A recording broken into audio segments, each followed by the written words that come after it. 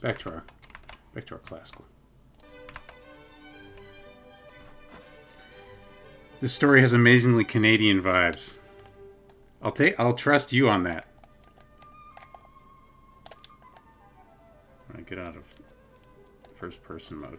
I don't even know how to get out of. How do I get out of first person mode? Press some buttons, guys. There we go. What's up, Malty? Welcome. V? There's no V button. Oh, you mean on the keyboard. I'm a controller user myself.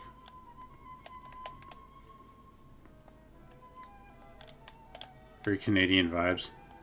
Dude, there's so many places I want to visit right now. I was just going to say I want to visit Canada, but right now I just want to visit like everywhere that exists.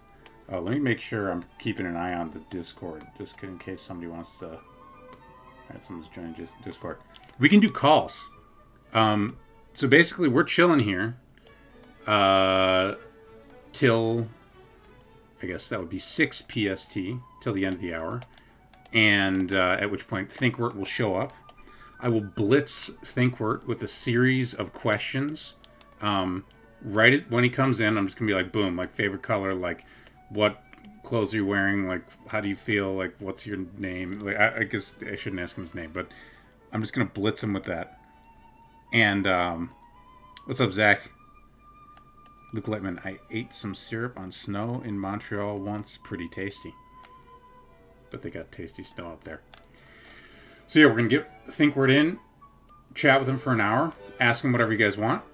We had some questions from Twitter as well, which is partially overlapping by our audience here, I believe. Oh man, why is that still showing?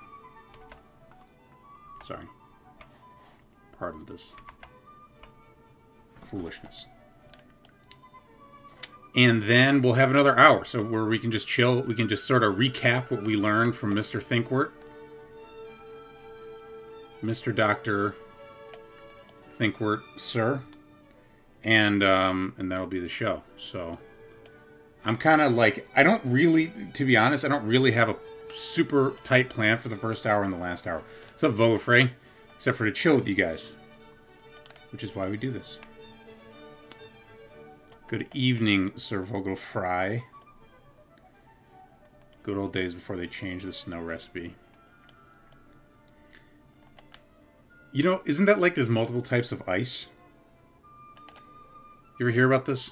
There's like Ice 9 and like Ice 7, and like one of them is like, I don't know, explosive or something. Am I crazy? Hey, look, there's a rabbit. Oh, I'm rolling my car down the hill. Never mind about the rabbit. Explosive ice. I swear this is a thing. I don't know if it's explosive. There's just one of them has some very special property. Ice is a rock. Change my mind.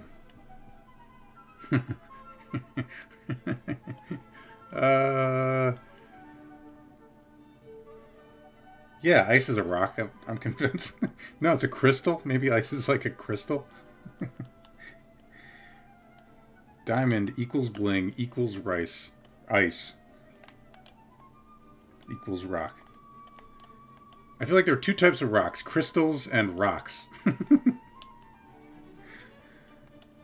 Whoever says rocks are a form of ice. You can melt rocks, I think, right? Lava is just stony water.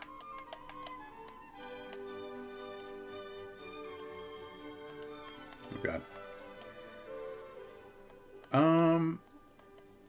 So we're in an area where we got a lot of words. Everything can be melted with enough heat. We're just fleshy ice. I think one of my tweets from like months ago was about the melting temperature of meat. Like, how do you melt meat?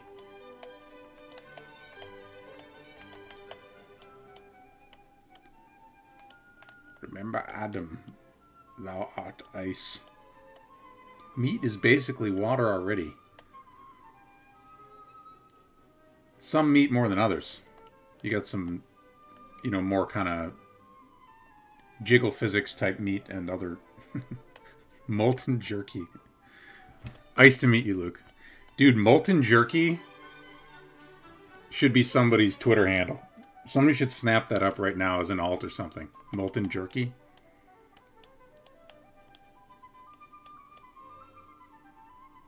Dude, that's pretty good. I think I like this music. I wasn't sure at first, but I think I like it. I feel like I'm doing something... I feel like it's like the 18th century, and I'm in a French chateau playing GTA 5.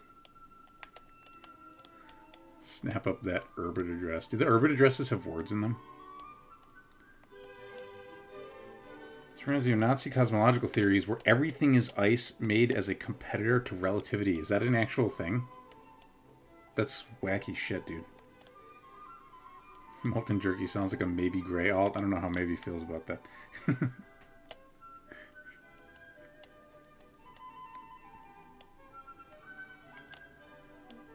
Welt Ice Free. There is an L in there. Einstein was Jewish, so his theory wasn't going to fly with him. This is just like the Soviets and what's his name? Uh-oh, that's a woman I almost killed. But I'm going to take her car. Sorry, man. Thulian physics. Oh, this car looks sick. Let's get in it. What's up, Wandre? Wandre, if you ever want to hype something on this, let me know. Your thing you've been working on. Yeah, genetics and like syncoism. Look at this douchebag on his bike. He's so skinny. Anyway. Hey, look, there's a plane above. That's like what we're going to do later. What question are you most excited to ask Wirt? What I want to do... What is this guy doing? Is he just standing there? Oh, yeah, I forgot I've got all the cheats on, so I can jump. Take the plane? Alright, let's find the plane.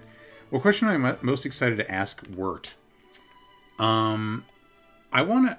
Well, first let's find this plane. I'm not seeing plane. I'm just seeing... GTA Flight Simulator. That's right.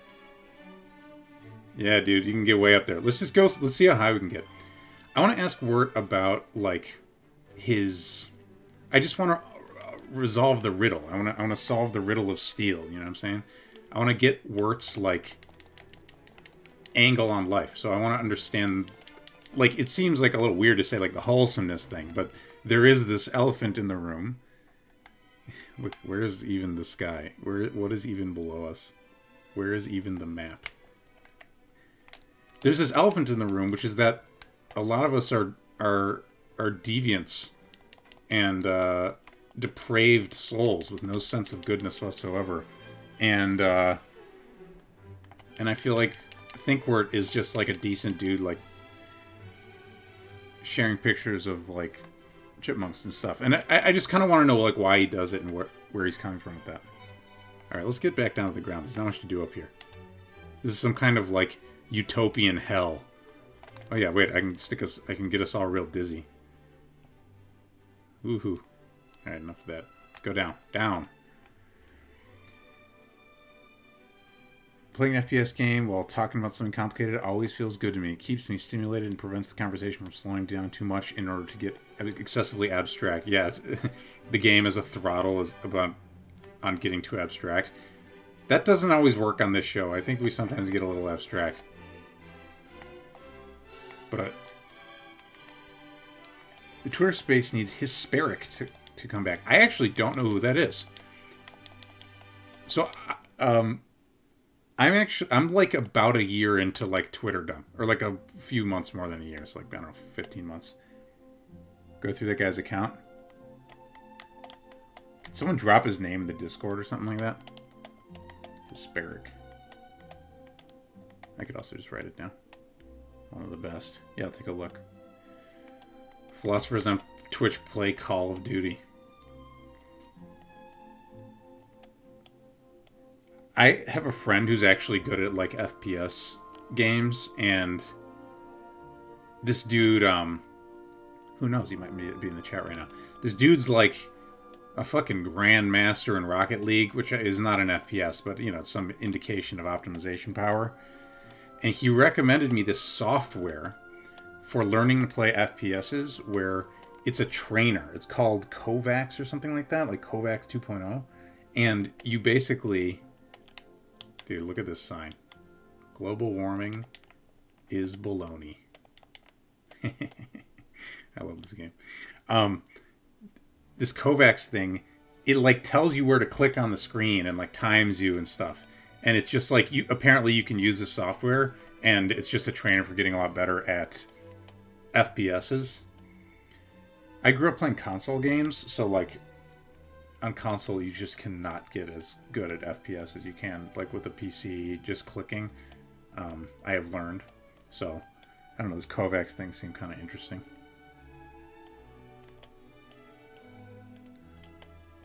Ask ThinkWork, why are you good? There's this flash game that makes you click on targets on the screen, but your mouth, uh-oh. That's creepy. Your mouse goes invisible. Use it for League skill shot training back when I played. Huh. What's up, Half Minute Man? Memorable console games? Dog, I'm a Kojima fan till I die. I don't give a fuck what he makes, I love it. I'm a Hideo Kojima fan, so the Metal Gear Solid games, especially Metal Gear Solid 3, was a big one for me. Dude, hell yeah, Luthros. That's one. I love the whole BioWare stuff. Can't watch your mouse in the same way you can't be caught by your sword. The Zen of Vidya. Yeah, dude. I feel like someone should like make a YouTube channel where they're doing that, just like fucking quoting Musashi and playing games. What was I just saying? Games. Yeah, the whole BioWare thing. So the Mass Effect games, the first game that truly entranced me, oh, that's an animal, that truly entranced me was Baldur's Gate 2. Yeah, that's what I was just thinking. That I had just recommended a gaming philosophy content come into existence. And that's kind of what I'm doing here. M-O-T-M-O. What's the M? Metal Gear. Musashi on Twitch. Yeah. No, Baldur's Gate 2 Shadows of Amn like pilled me on games. I played that game and I was just like, holy shit, I did not know. Yeah, I'm gonna knock this guy off the cliff. Oh, I knocked myself off the cliff. It didn't work. What's up, MCon? Welcome. We're just chilling. We've got our sort of long pre-game show, and then we got a post-game show, and in between we're gonna have ThinkWork on. It's gonna be sick. Oh, yeah, I gotta keep looking at the call. Who wants to do a call? Let's open it up for calls. So anybody who wants to get in, let me know. And if I don't notice you, just like say something in chat. But that would be through the Discord that is done. I'll just fucking take calls from anybody. We can shoot the shit. And if no one else calls in, we can just shoot the shit even longer. Oh yeah, thanks Zach for putting that guy in the Discord. Asked for advice for teaching ethics to college students on Twitter. And someone suggested Planescape Torment as a learning aid, which I really respected, even if it's impractical without building a course around it. I played, I didn't play enough of Planescape to really get the idea. And I did start playing the new one, which was maybe stupid of me, because, like, I don't know, it's like not as OG or something. There is a new one. I might have even been playing it on PS4. But I have a couple friends who I really respect their like taste in fiction, and they love Planescape. Like a lot of the moral dilemma stuff. Man, I could do a whole thing about like moral dilemmas in video games and when that's done well and when it's just boring as hell. You can read the novel? There's a novel? Okay, I didn't know that. Ah, yeah. The soft sounds of Schubert. Ooh. I didn't know that there was a novel. Dragon Age, I loved. What other games? I don't know. When I was even younger than that, I played like Myst. I don't know how many people people who were around then who played games kind of know Myst, but I don't know how many. Do kids these days know Myst? No idea. I guess they don't play Myst. They play what's that puzzle game that came out? What is that puzzle game? You just spawn the Witness. The Witness? I think it's called The Witness.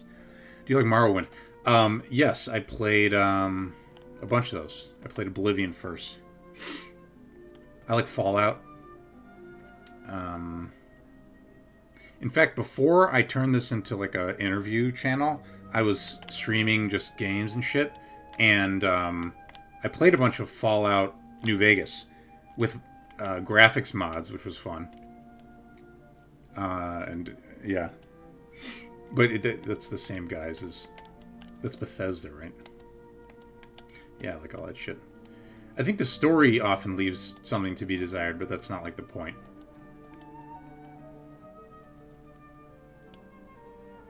It's not quite the point. Let's go to the let's go over here. What's it called? Venice Beach. Let's get us to Venice Beach. Let's see old Arnold's stomping grounds. Why don't we? For those who don't know, this game is this world is based on. This is LA, basically.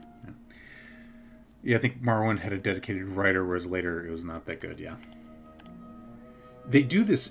They distribute it across like a lot of writers. Like they have just like a huge team of writers, and they get the writers to like write quests, and they happen to kind of have a reasonably, God, this is difficult to do without killing anybody, a reasonably consistent like ontology of like gods and all this stuff. But like having that many writers, like what the hell, man? How's that gonna work? Needing voice acting for everything killed the story depth. Oh yeah, does everyone talk in those games? Alright, oh, ooh, I was trying to honk. Sorry, dude. Ooh, not wholesome, not wholesome. Let's fly away. That's wholesome. Let's run away from our crimes. I was just trying to go to the place in Venice Beach where the weightlifting happens. Where is that? It's right by here. Oblivion forward, it's all spoken. Yeah. I see. Oop. Oop. Whoopa. Dude, I want to go to LA. I've only been a couple times. I always have a great time. In fact, in this little shop, I used a bathroom and charged my phone. In LA. You got a call-in subject? Hell yeah, dude. Oh, let me get... I gotta do this a little better. You want to talk about wholesomeness and depravity? Sweet. We can test your theories. Just get on the... Okay, you're in the lobby. Alright, guys, we're going to get Vogelfrey on. Yo, dog, say something so I can hear your voice. No, I've got to mute the Twitch. Can you... Yeah, I can hear you. Great. Also, chat, you got to let me know if you can't hear anybody, because sometimes there's weird shit with audio, but I think it should be good. How's it going, dude? It's going pretty good. I'm tired. Had a friend over to do jujitsu with. A friend, huh? Yes. Jiu-jitsu, huh? Not in a sexual sense. I didn't say that. Whoa. Whoa. Yeah. Cool. We only enjoy the higher and more sophisticated. No. Anyway, no. So we have these two. You were just talking about like a bunch of depraved people. Right. And the internet and depravity and the internet. And it's an interesting subject because there are these two forces on the internet. There's like a lot of depravity and there's also a lot of wholesomeness. Right. And one thought I've had about this subject is if it's like the depravity itself doesn't call the wholesomeness forth on some level. I've seen on stuff like 4chan, infamous home of depravity on the internet. It's like Indeed. You have all of this stuff, all of this racism and people destroying their lives and people making bad decisions, and then like someone makes a post about like rocks making them happy, or like they're like, thank you hot chocolate, and like this kind of thing. Right. And I wonder if it's almost like a collective dark night of the soul, where it's like you turn over every sacred thing, you rip all the veils, you do as much degeneracy as you can do on the internet, and then it's like you're like, okay, like it hasn't given you something. Like you've been looking for something. That's why I think when people engage in this, they are often looking for something, seeing what happens when they engage in it, and it doesn't quite click. And then this almost enables a like truer interaction with wholesomeness, right? Because I mean, it's just like I have seen some of the stuff that I view as like the most wholesome stuff I've ever seen on the internet in like specifically depraved places or from people I might otherwise consider depraved. Right. And that's really fascinating. It's like, why are these things together? That is interesting. I like that. It kind of fits like a, yin yang intuition, sort of equal and opposite reactions kind of idea. Or even if less committed on that specific front, you can just kind of have there be like a pendulum or something. Like, I feel like you and I probably talked before about like the 90s and early 2000s as like early 2000s especially is a weird time, and the 90s is like from now, from the current perspective looking back, looks like positively like utopian almost, just like the West Wing thing. West Wing is a wholesome show in some ways, right? It's like, I think to the extent that West Wing is like not exactly wholesome, a lot of that is like in retrospect, right? It's the show is trying to be wholesome, right? And if you ignore everything politically that has happened since that show, right, you can kind of regard it as wholesome. right. When did Buffy come out? Because that strikes me as another show where it's like things work out in a particular way. It's like very. I bet someone in chat is. I bet we've got a Buffy fan in the chat. It's set in the 90s, I think. Yeah, it's around then. I mean, I feel like it's like. Hey, I guess you might as well. 1997. Yeah. Is that when that's like the first season? I think that's the first season. Right. Based on 1992 film of the same name. Oh, there's a movie. Luther says 97-03. Yeah. I mean, I think there was sort of a, I was tweeting recently about how America was sort of born on ascendant power. It's like the Civil War is like kind of a blip, but like in the grand scheme of things, like a 4 or 5 year Civil War is like not, it's awful. It's like obviously a lot of people died and it was a problem, right? But in the like grand political scheme of things, that's kind of a blip, and like plenty of countries have had 30-year long like civil conflicts that just drag on and on and on, or many civil wars or whatever. Yeah, but then America sort of hit its first like really, really big optimism like blip with like Nixon and Vietnam. And then the 90s was sort of I don't know, I think it was like almost a reaction. It was like, there had been this Vietnam thing, there had been the Reagan thing, and then it was like the USSR just kind of like vanished. And you have Fukuyama writing The End of History, which like he gets a lot of shit about that, but at the end of the book, he's kind of like, I think he calls a lot of stuff about like people becoming bored and the international order not fulfilling people, the sort of international democratic order not fulfilling people. But yeah, it's like this reconsolidation after Vietnam, where people try to hold on to this optimism again. In The Matrix, Agent Smith describes the 90s as the peak of human civilization, right? Which I thought was really interesting. And when is The Matrix, like 2001? 99 or 98, I thought. Yeah, you're right. It's 99. Yeah. Fukuyama's more right than wrong. Torvald says 90s seem like the point where future expectations turn indefinite as opposed to specific. That's an interesting take. That could be true. I think Teal does see something like that. Like the 90s. Did we get a... Did 𝕽𝕚𝕚𝕚𝕚 show up? Yeah. Yeah, he's here. I don't see... Hello, Vec. Where you at, 𝕽𝕚𝕚𝕚? I am here. What's up, dog? Hey, let's get in this plane. Can I fly this thing? Let's see if I can fly this. What even is this? Doesn't look... No, it's just a... Wait. No, it works. Oh, he's... We're getting in the big guy. Plane.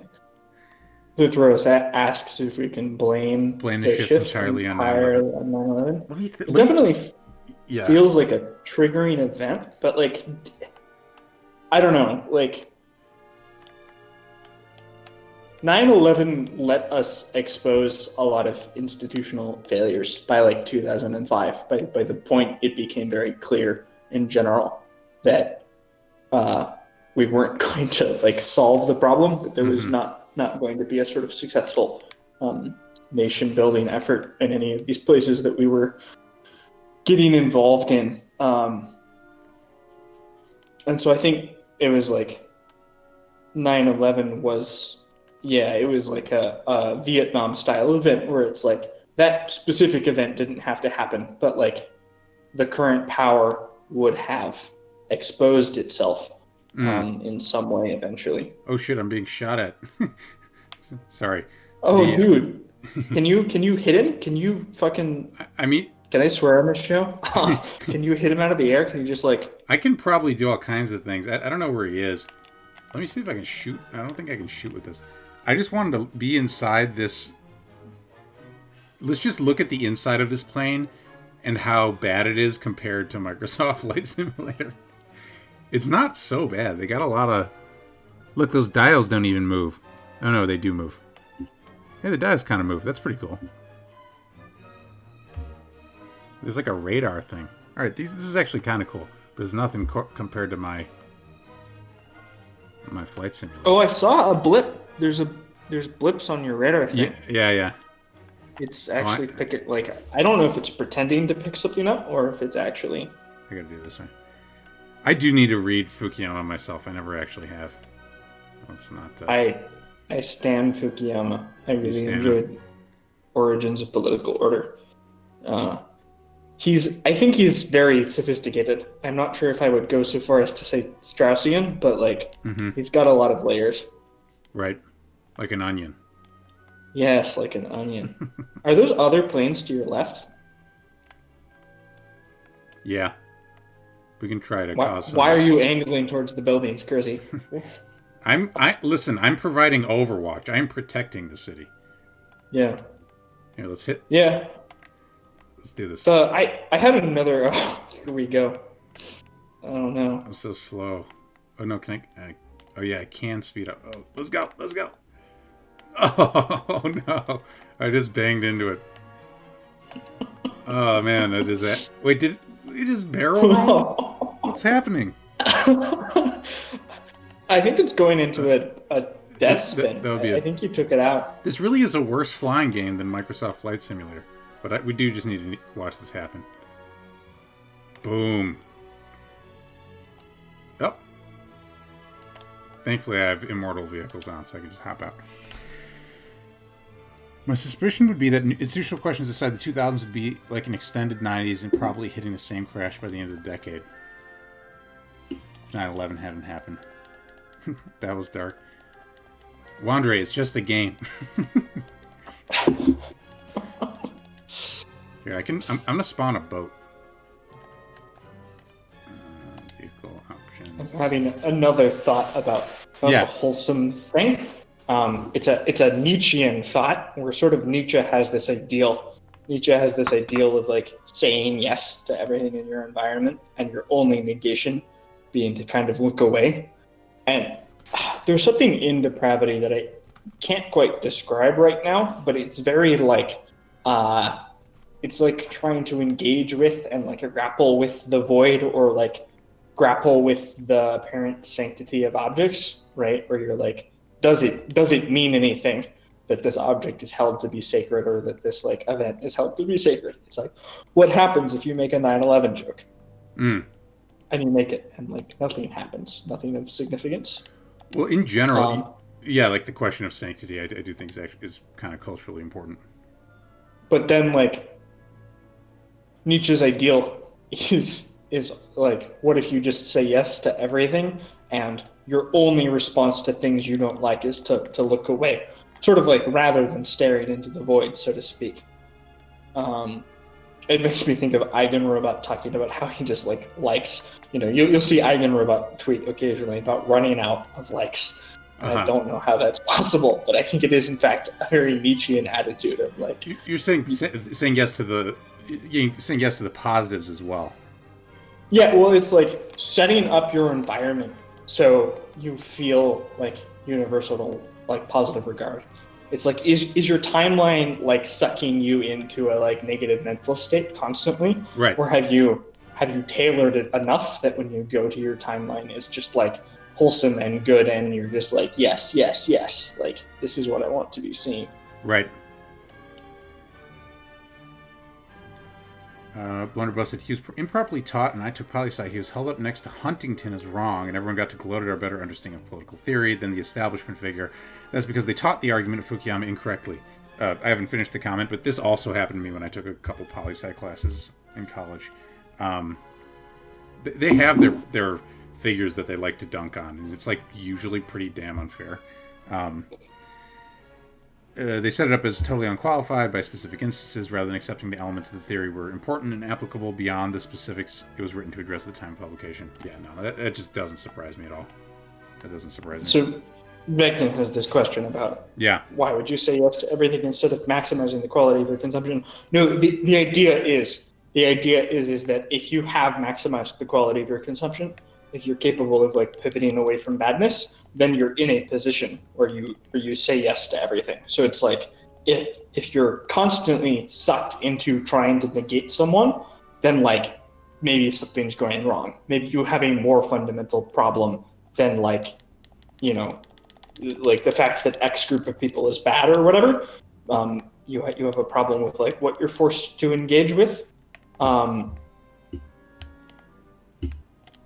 Saying I'm not sure what you mean by saying it's like it's like saying yes to encounter, like it's good. You are affirming the goodness of your encounter with something.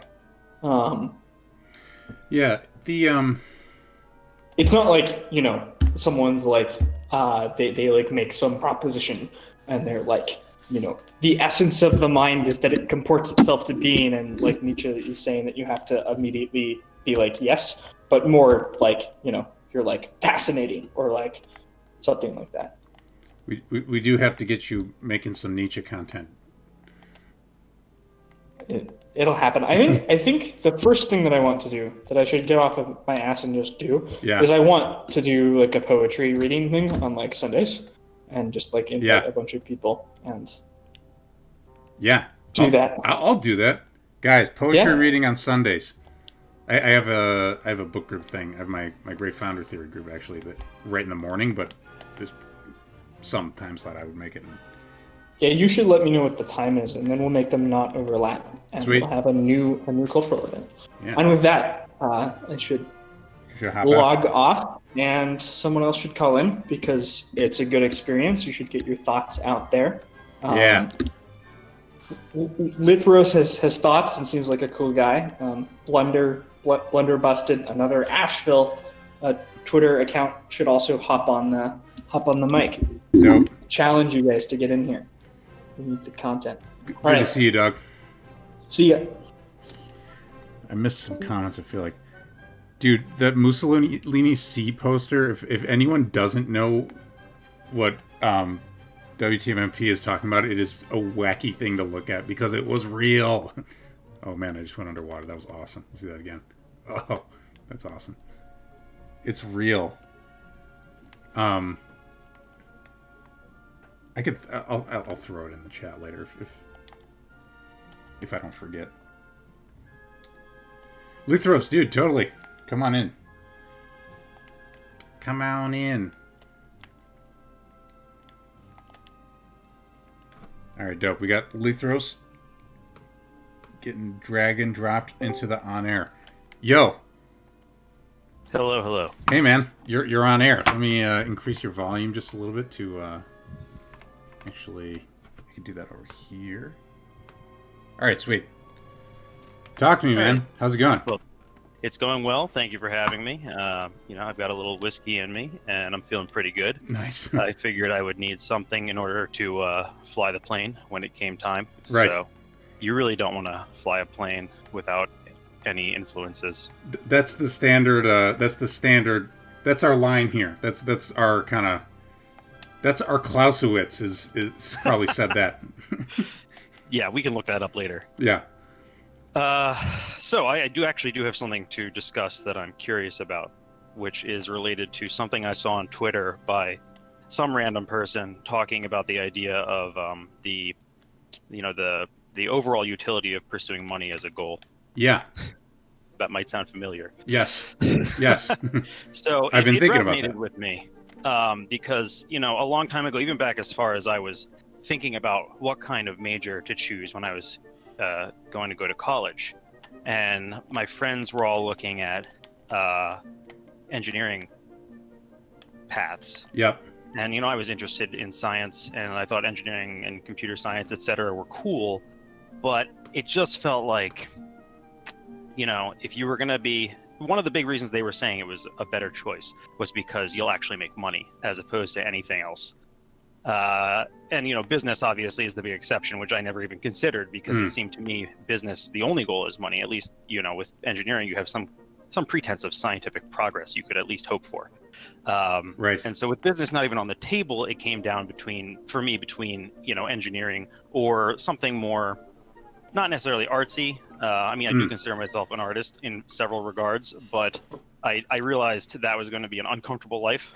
Yes. Unless I was really ready to hustle. Yes. So, something in the softer sciences. And that kind of drove my entire career progress, where having money as a goal just felt wrong to me. Mm-hmm. And even when I split the difference and I majored in political science. Right. And then at the end of college, I was like, well, crap, I can't do anything with this. So I went to law school. And then in law school, everyone is lining up to take the corporate law classes because Right. the big law is where it's at. Right. But I was like, no, I don't believe in this money stuff. That's Right. ridiculous. That's selling your soul.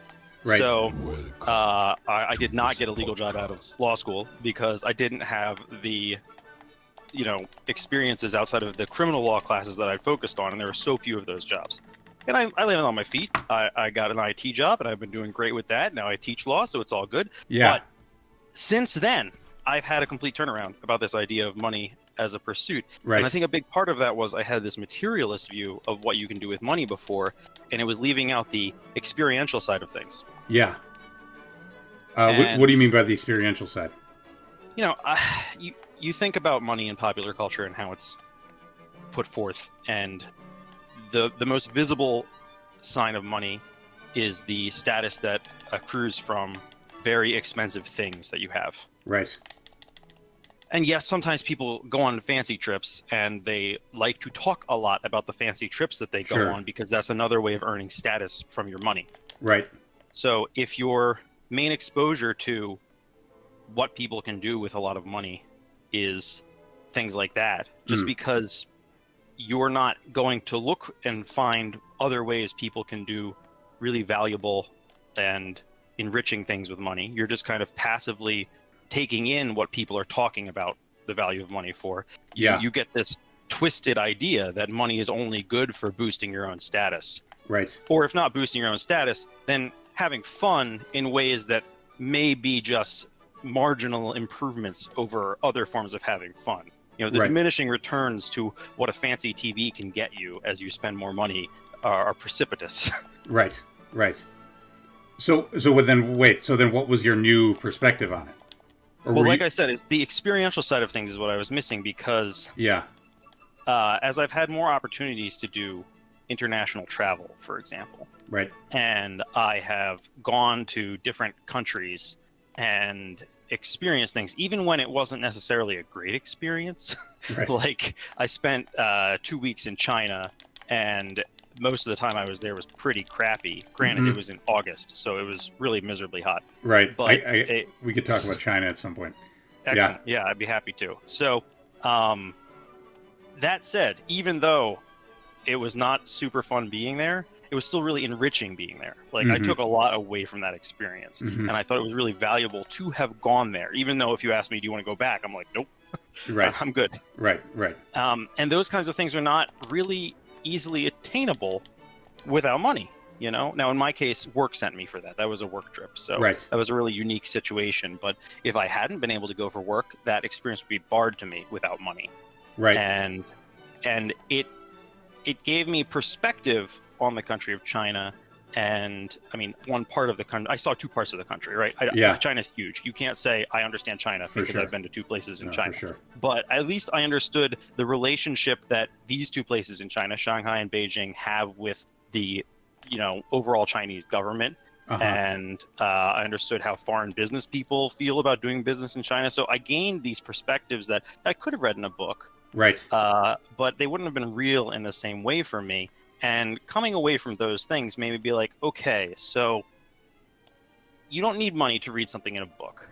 But turns out you do need money to make it real, to have it become an experiential part of your life like that, where it relates to foreign countries, for example. Yeah, it's interesting. It's interesting because when I actually went to, I just ran my boat. I just had to run my boat into that helicopter. When I went to China, I was in college, and it was between, it was a summer thing, and I actually a whole big part of my thing was trying to reason out like, what is the way to do this that is like really cheap, basically. And I basically, I think it can be done, but the cost is like convenience. You know what I mean? There's just major cost of convenience. The thing I'm remembering is I was trying to get the cheapest train ticket. And so I go to the machine, to buy a train ticket. And I think I was traveling between Beijing and Shanghai, and it's like a 10 or 8 hour train ride. And I go to the machine, and I speak a little bit of Chinese. I'm not like close to fluent. And there's different seats, and whatever, the one we can sleep in and all this stuff. There's one that says wu wei, wu wei, no seat. Okay, but it costs money. So I'm thinking to myself, that's the stupidest thing. Of course they're giving me a seat. I'm just going to get the cheap one, right? There must be some issue, right? So I get in, we go, we leave. I think now that I'm remembering, we were leaving Shanghai because we stopped in Shenzhen, and we're going, and some guy comes in, and he shows me his ticket. He wants to sit in my seat. I get up, I look around, there's no seats for me. I realize that I literally bought a thing where it's just like standing room only, basically. And I spent 8 hours of standing. Yeah. Well, I just sat down. I just like sat and like, they happened to be playing a Jet Li movie on the little TV, in the cabin. I just sat on the floor by a guy with like a paper bag and booze for like 8 hours. But if you were in India, you would have been sitting on the roof of the train. So is that a thing? I mean, I haven't been to India, so I have only seen videos of this. But apparently, you get your standing room in the train, and then you get your steerage on top of the train, and plenty of people hang out up there. Holy shit! I've seen a lot of videos of that. Yeah. I don't know that much about trains in general, but I've seen some really weird videos because I'm a degenerate, and I only post wholesome things. But the things I've seen, these eyes, they've been around. Yeah. You're a freak like me. .jpg. But I'm kind of thinking about your topic with the money thing. I struggle with this because, I mean, really the thing that I struggle with, it's like there's two sides of it that I commonly think about. One of them is goodness versus power, and you have this common view that power corrupts, right? And I think we kind of as a society don't just say that. I think we also kind of have the intuition a lot of the time that power corrupts and things of that sort. That's one. And at the same time, like, you wouldn't necessarily want to see all good things deprived of power, right? Like the images you have of like heroes, right? They have powers, they have abilities, they can, like, isn't it Superman? Like, I think in some of the Superman stuff, Superman is like anguishing about like how much power he has, and he can never release it all because of the risk would be too great. It's sort of some of like the lore they try What to put a in. nerd. Right. Fucking loser.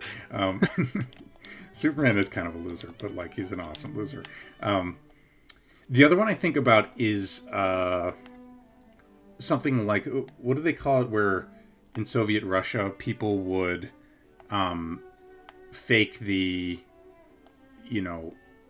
like, they would only make left shoes in order to get the number up. What do they call it? Oh yeah, I've heard about this. I read a really interesting essay about it that I can't remember the Something's details law. about. This is some But law. All the negative incentives that occur when you have such a ridiculous bureaucracy and a Right. central economy and no way to really have any accountability. Goodharting. It just came to me. It's Goodharting. Goodhart's law. Goodhart's law. Okay. I think the statement of the thing as a law. I don't know whether it's like that's an it. It's when a measure becomes the optimization a target, it ceases to be a good measure. Right. And that's what I think about with money, where there's just all these good things you can do with money. Like, you know what I mean? Like, for your family, just for the world and stuff.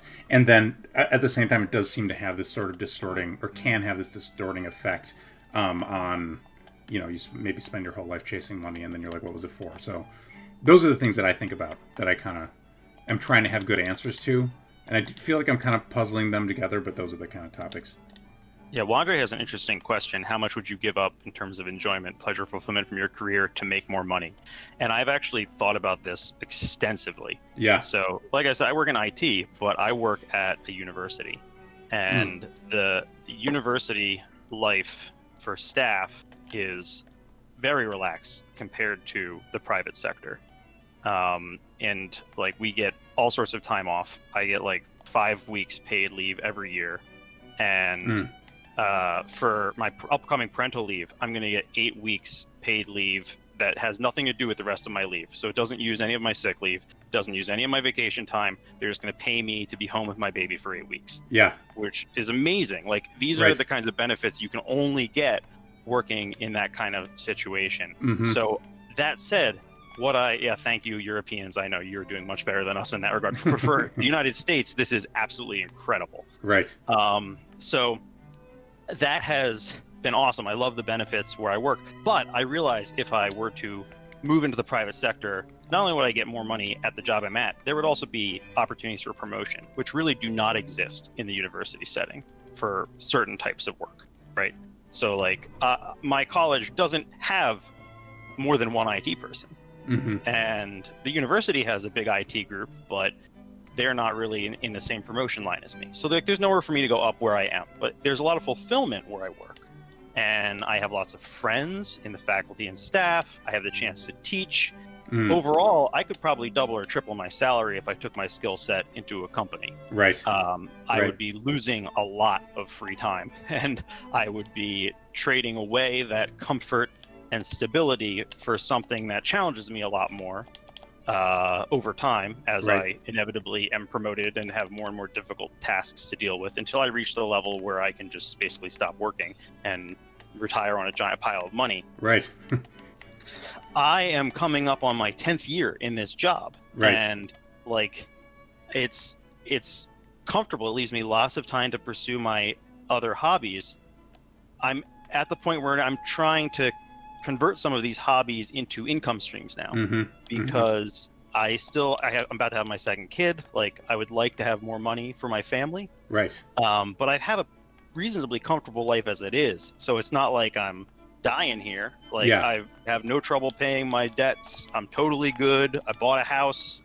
So is it more like with the income from hobbies, is it more like you would like to do those hobbies more? I mean, if you ask me what's my dream job, it's probably writer, like a novelist or short story author. Cool. But I can't say that the time I commit to those things is really consistent with that as an honest dream. Right. Like, I put a fair amount of time into writing, but I'm not busting my butt trying to actually get that off the ground. Again, because I don't hate my job. Right. Like, if I hated my job, I'd probably feel very differently. But it's just left me in this weird liminal space where, like, I always know that I could be making a lot more money, and I probably wouldn't hate those jobs either. Right. But I I just don't have that fire under me because things are so good right now. Right. And maybe it could be better, but it's hard for me to see how much money could help, especially because even though in the context of like international travel, more money could help me do more of that, yes. But Right. I'm about to have a baby and I'm not going anywhere for a little while. For sure. Yeah. Yeah, I think, I mean, philosophers on Twitch playing Flight Simulator. It's like, what is that like question that, arguably starts, someone is probably going to call me out on that. It was better like history of philosophy knowledge than me. But that question that arguably starts philosophy is like, what is the good life, and, it's just super real. It's like kind of balancing all these factors against each other and like, how do you choose how you want to live, I mean, at least as a practical thing, like sort of further away from some of the like general moral framings that I use for thinking about it, is it's just like know what you're going to use it for, basically, is my kind of plan for myself anyway. So you don't just like go for the dopamine, or go for the social status, go for the sort of like, if that makes sense. Yeah, I think so. I mean, you just need to have a goal and feel like it's a good goal, and then there's not really any wrong answers as far as I can tell.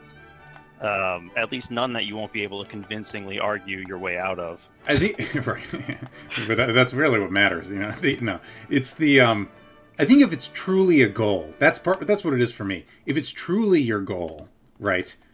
So I have a friend, and I used to work on business ideas with this dude, and this dude just wants to make money. And since he was a kid, he was just like selling stuff, everything he ever did. He loves the process. He loves building the system. He loves like thinking about entrepreneurial ideas. And at this point, he already exited something and did pretty well for himself. And there's a level of just like, that's what he loves, right? So for him, it's both the passion, and it happens to be that he picked a convenient passion, convenient in some ways, but also very hard. But like convenient in terms of like, getting compared to like if your things like watercolors, it's like, I mean, I don't know how hard it is to get money for art, but it seems hard anyway. They say it's very hard, and I don't have the experience to doubt them. Right.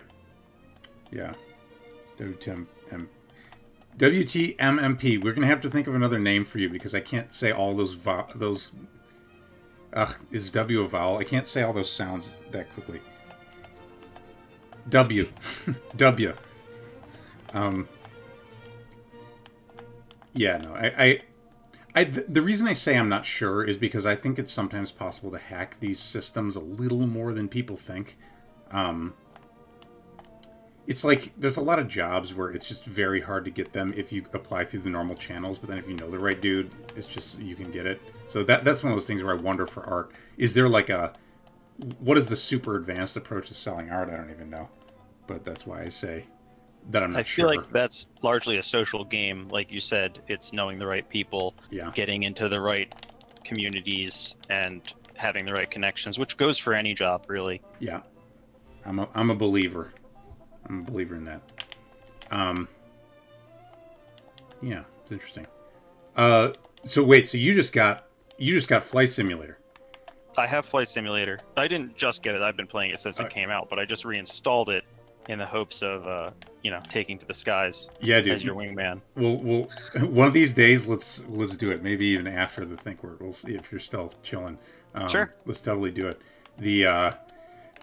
I'm now remembering that you were telling me what buttons to press in order to like recharge my plane or something one of these nights. Oh yeah, I've been at your side this whole time. You're guiding moonlight. Thanks, dude. Thanks, I do appreciate it. Do you know about planes and stuff? Like, yeah. So I recently started learning a lot more about planes. Not from Microsoft Flight Simulator, but from DCS World, which is like the world premiere realistic military combat flight simulator. And that one is actually free for the base game on Steam, so you can just download it and try it out. I don't think it would be very good for your show, but the trick about that game is that like every plane is modeled down to the most minute, obnoxious detail. So like when my friend and I get a plane, and most of the planes you have to pay for. So Right. when we buy a plane, the first thing we do is pull out the manual and learn how to start it, which can be like a 45-minute process to even get it working. Oh, holy shit. Now, a lot of people hear that and they're like, what's wrong with you? Well, there's a lot wrong with me. Yeah, what's wrong with you? But, it comes from an appreciation for the complexity of the technology. Right. And the skill and commitment of the people who make it and operate it. Right. And being able to share in that is a really cool experience. And so from there, I've been playing that a lot, learning to fly things like the F-15. I'm just starting to learn the F-18. I'm learning a Russian combat helicopter, the Ka-50, which has been taken out of service but is still really crazy to fly. Right. And to play the game well, you have to actually understand a lot of principles of flight. What is this game called? DCS. So it's like Digital Combat Simulator, I think. But just DCS. If you look that up on Steam, you'll find it. Right. The base planes are not very fun to fly. There's like a trainer plane and a terrible Cold War Russian, Soviet bomber, basically. So if you want anything more fun than that, you have to pay for it, and they're not cheap. Like the F-14 Tomcat was $80. Right. But then you get to play Top Gun. So right. There's a lot to that. It's a really cool plane to fly. So anyway, since I've started playing that, I've had to learn so much about flight dynamics and everything that goes into keeping a plane up in the air and dogfighting, and it's been an exciting journey. By the way, Leafers, I'm realizing that ThinkWord just showed up. I see that. I've been talking too much. No. I asked you. Thanks for coming on, dude. Anytime. I'll be here for the rest of the show. Sweet. Have fun. Hey, ThinkWord. Hello. Can you hear me? Yeah, you're on Philosophers on Twitch playing Flight Simulator. How's it going, man? I'm doing okay. Yeah. Let me. I'm realizing. So I'm still in Grand Theft Auto. So I'm going to switch over to actual Flight Simulator momentarily. But hold on. Let me do my opener. All right, sweet. No, we got you on. Good to have you. ThinkWord. My plan was to, as soon as you showed up, was to blitz you with 10 questions that I have not prepared in advance, and I was just going to think of them. All right. Just to get the ball rolling. All right, here we go. ThinkWord, what is your favorite color? I would say a dark blue. Dark blue. What is a place in the world that you want to visit? Florence. Oh, Florence. Were you a... What's like a toy you used growing up? Like, for me, I'm thinking of like... I feel like there were truck kids and dinosaur kids, but I don't know if that was different in your day. So what's something... What type of kid were you? I was a dinosaur kid.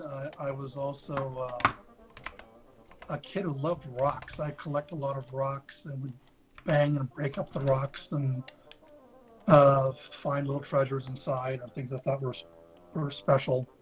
So dinosaur kid and a rock kid. Yeah, I didn't have electronics. We didn't have TVs, so I also read a lot of books. Uh-huh. That's a good answer. Hold on. No, I'm interested in that. No, wait. Let's keep going. What was that? 3 questions? Oh, yeah. We got one comment that you're a bit quiet. Let me see if I can screw with that on my side. And if you have a way of screwing with that on your side, that would be cool. I'm not sure if you do, though.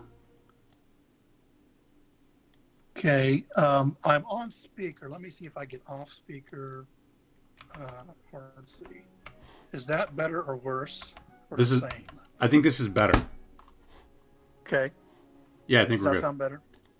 Does that sound better, chat? How is this? Does my voice come through better? Yeah, I think you're pretty good. I'm okay. Just messing with the dials over here to make sure we get it right. Sweet. Sorry, I'm a little bit disorganized. Now let's open up Flight Simulator. Excellent. All right, more questions. Do you have a favorite? Spirit animal. That's 4. Oh, spirit animal. Yeah. I think who was it that was Eigen was asking that question earlier, and I kind of put down somewhat jokingly the Bigfoot. Uh-huh. But that's probably not a bad answer. Probably Bigfoot as the cryptid is probably a good spirit animal. Nice. How do you drink your coffee, if at all? I drink espresso straight, 4 shots of espresso, and usually take 2 of those a day. 4 shots of espresso. Yeah, So it's a lot of caffeine. twice a day. Yeah. Nice. The oh god, sorry, everybody. I'm just gonna actually fix my stream setup and focus on that briefly so that I can ask these questions in a good way. Window capture.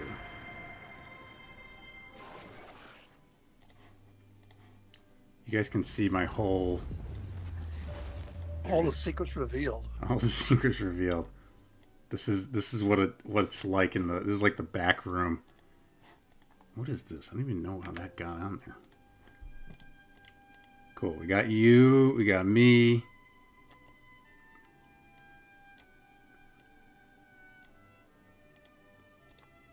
Almost ready. Move.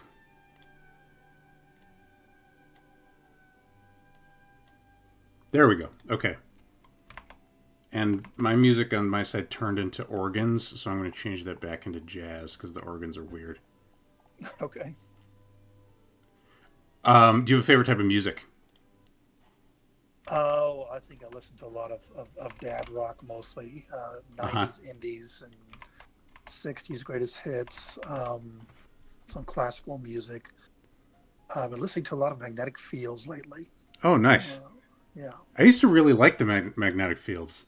And then what happened? What's that? You used to listen to them. What happened?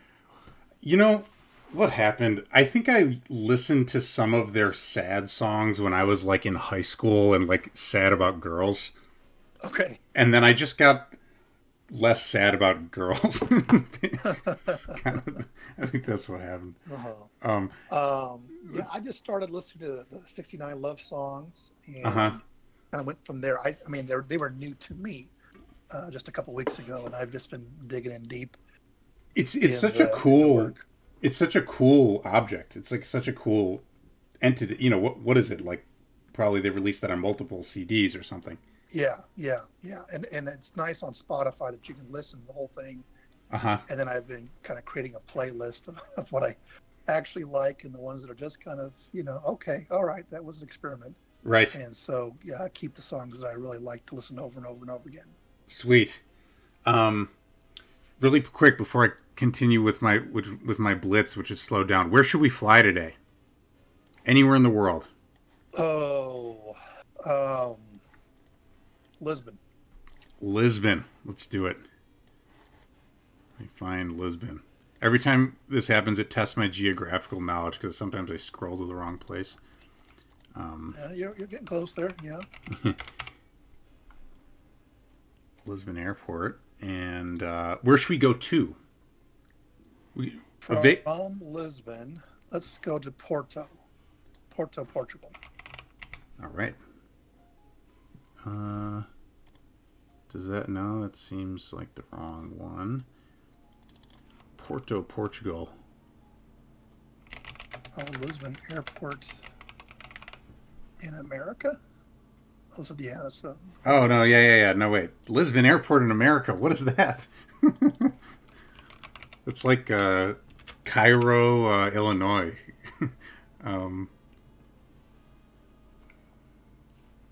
Does anybody in here know where the LPPT... Thank you, Lithros. LPPT. Yeah, Lisbon. Okay, there we go. There we go. Lisboa. LPPT. Nice.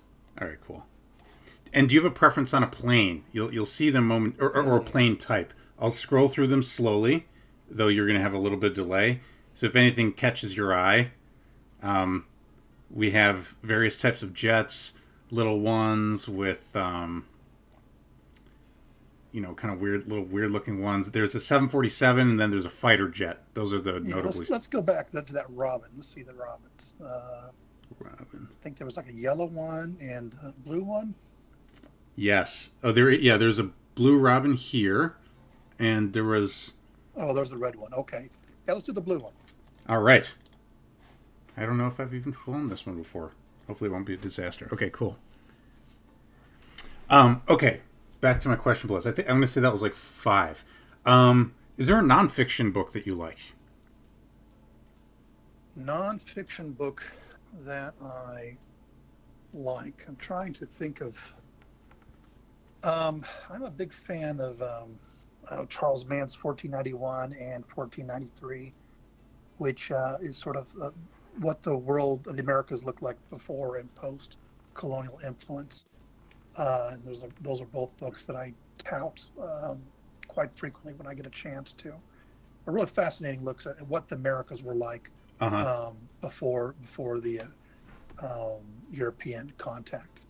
You know what might interest you is looking for it on my shelf. There it is. Along those lines is The Conquest of New Spain. I don't know if you've heard of this one. Okay. It's by Bernal Diaz, which is the name of a guy who was with Cortez when the Spanish go to Mexico. Yeah. There's a great podcast. I'm trying to think of the exact name of it, but it's about lost and destroyed civilizations. And he goes over. I'm listening to one about the Incas right now, but he's also had one on the Aztecs. Yeah. And just how those places imploded once the contact happened. Right. Yeah. I'm going to try to figure out how to get this plane off the ground. There we go. Okay. Got a little bit of motion here. Come on, little Robin. Yeah. Oh, you can look inside of it too, by the way. Okay. Which is kind of cool. Oh yeah. You can see all the little like dials and stuff. Yeah.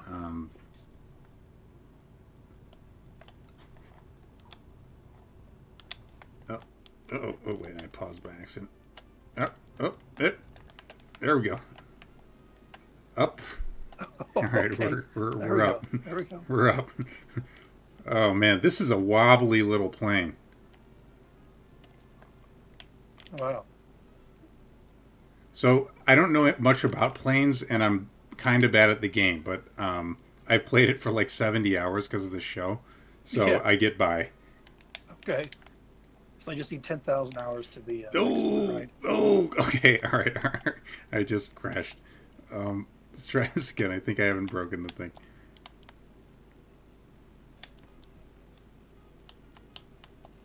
It seems like a very ThinkWort plane, says... Yeah. Wobbly and prone to crashing. What's up, John? Oh yeah, by the way, so ThinkWort, we do have the chat here. I don't know if you can see. I'm in the chat. Oh no. Kind of seems like Oh no.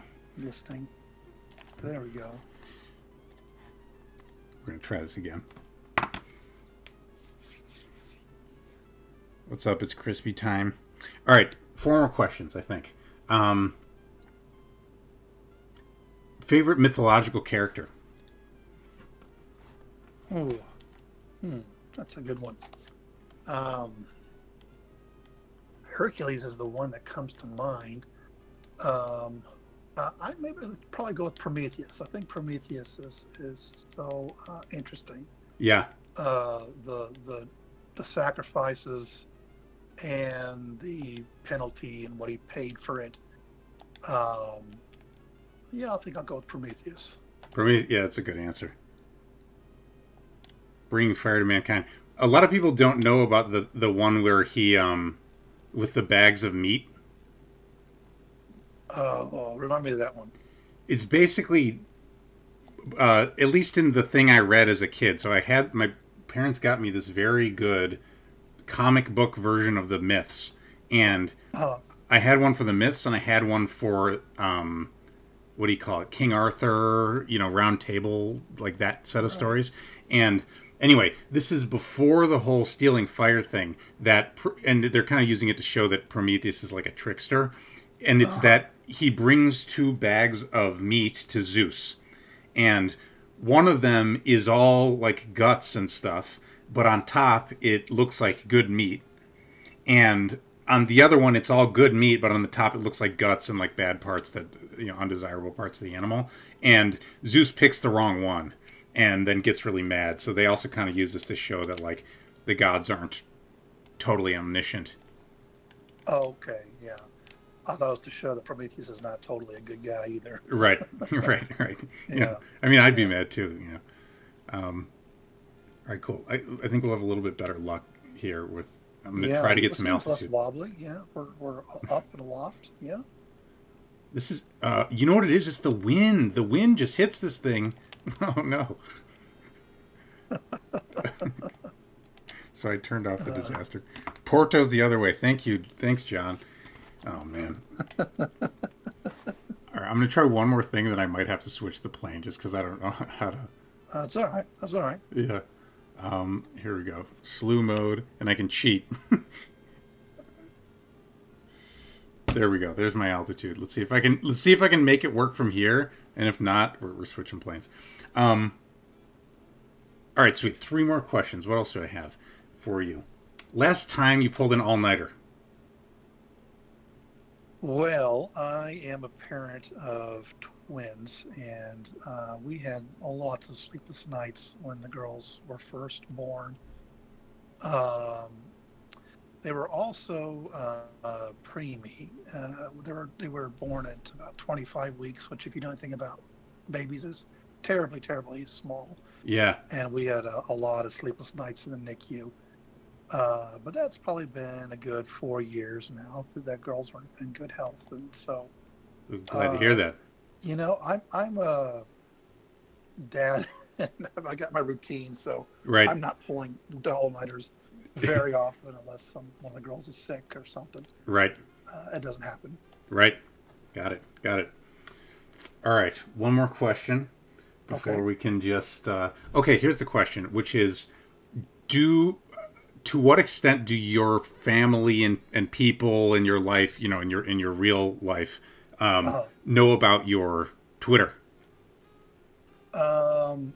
My kids and my wife certainly do. Yeah. I mean, I think I've told my parents and brothers and extended family, and they don't care.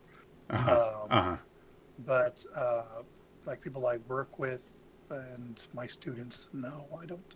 Right. They don't really know about it. They don't care about it. I don't think they're really cognizant of it.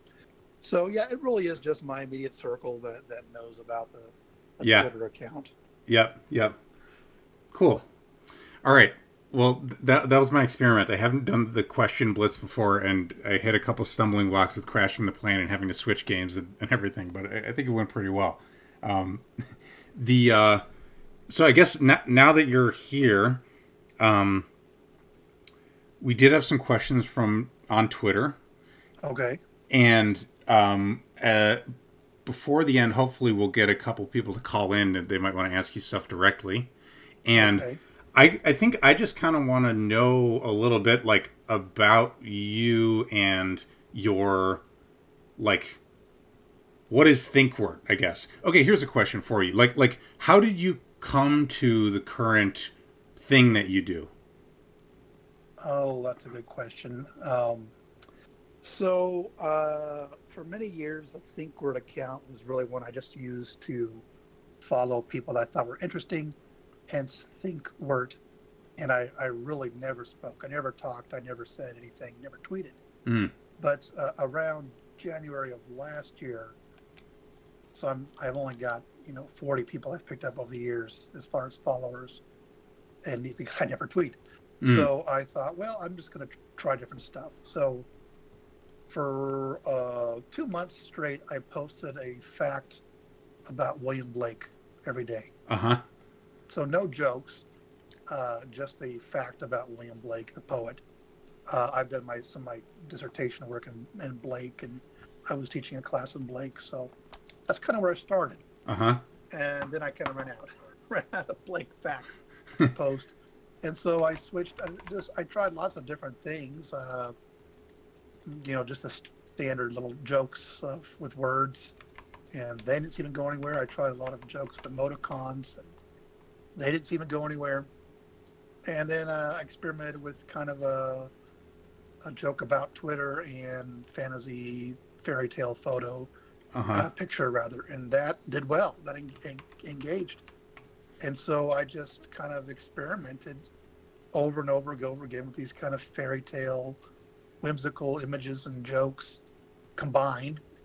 And that seemed to be the formula that worked for me. So it really was kind of a trial and error over several days, weeks, months. I think it was really probably March or April of last year before I really kind of hit my stride. Yeah. on that kind of joke, and then I had the games as well, the Twitter games. So basically, okay, that's interesting. Okay, since I have you here and I am interested in this, if somebody describes something as Blakean, what do they mean by that? Obviously, they mean having to do with William Blake, but what is Right. what does that mean? Blake is very prophetic, kind of spiritual, a little bit mystical. So if someone says something is Blakean, that tends to be what I would think. Blake is also very interested in the poor and in children. Had a lot of very simple verse, and so it's that I would think of also as Blakean as being interested in the poor and the childlike.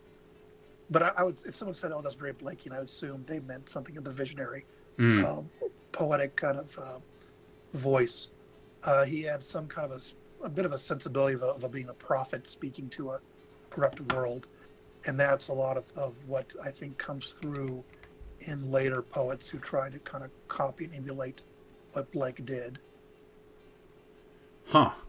That's okay. That's useful just for me personally, because I'm always kind of right now. I'm actually trying to get through Paradise Lost. Okay. And I have the audiobook, and that's a whole experience too. Just hearing it on audio.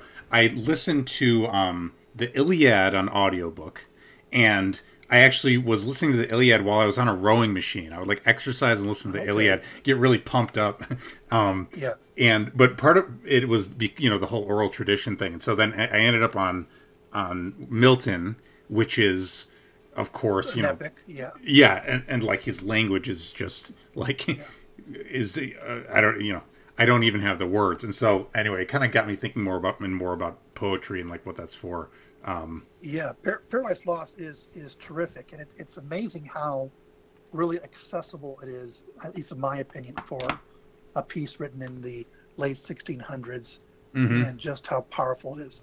But speaking of Blake was a huge Milton fan. In fact, he wrote a poem called Milton, in which it's basically fan fiction, in which Milton comes to visit him and talk to him, and it's all about, he just adored Milton.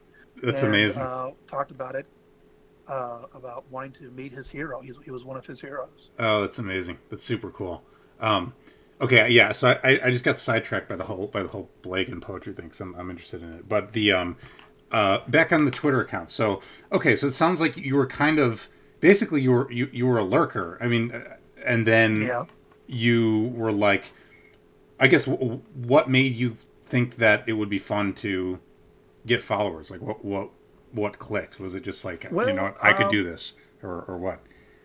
I interacted with 𝔽𝕝𝕚𝕚𝕚 a few times back when I literally was never tweeting, but I would reply to people, and he started following me for some reason, and I was like, I don't know why this account that's this big is following me when I never tweet, but if he's following me, maybe I can tweet, maybe I'll do something. Right. So it was sort of just that kind of experimental idea of let's try something and see what happens, and it kind of worked. Sweet. Oh, okay. Yeah, I like that as backstory. That's interesting. So something about that just kind of was like, probably 𝔽𝕝𝕚𝕚 has taste in tweets.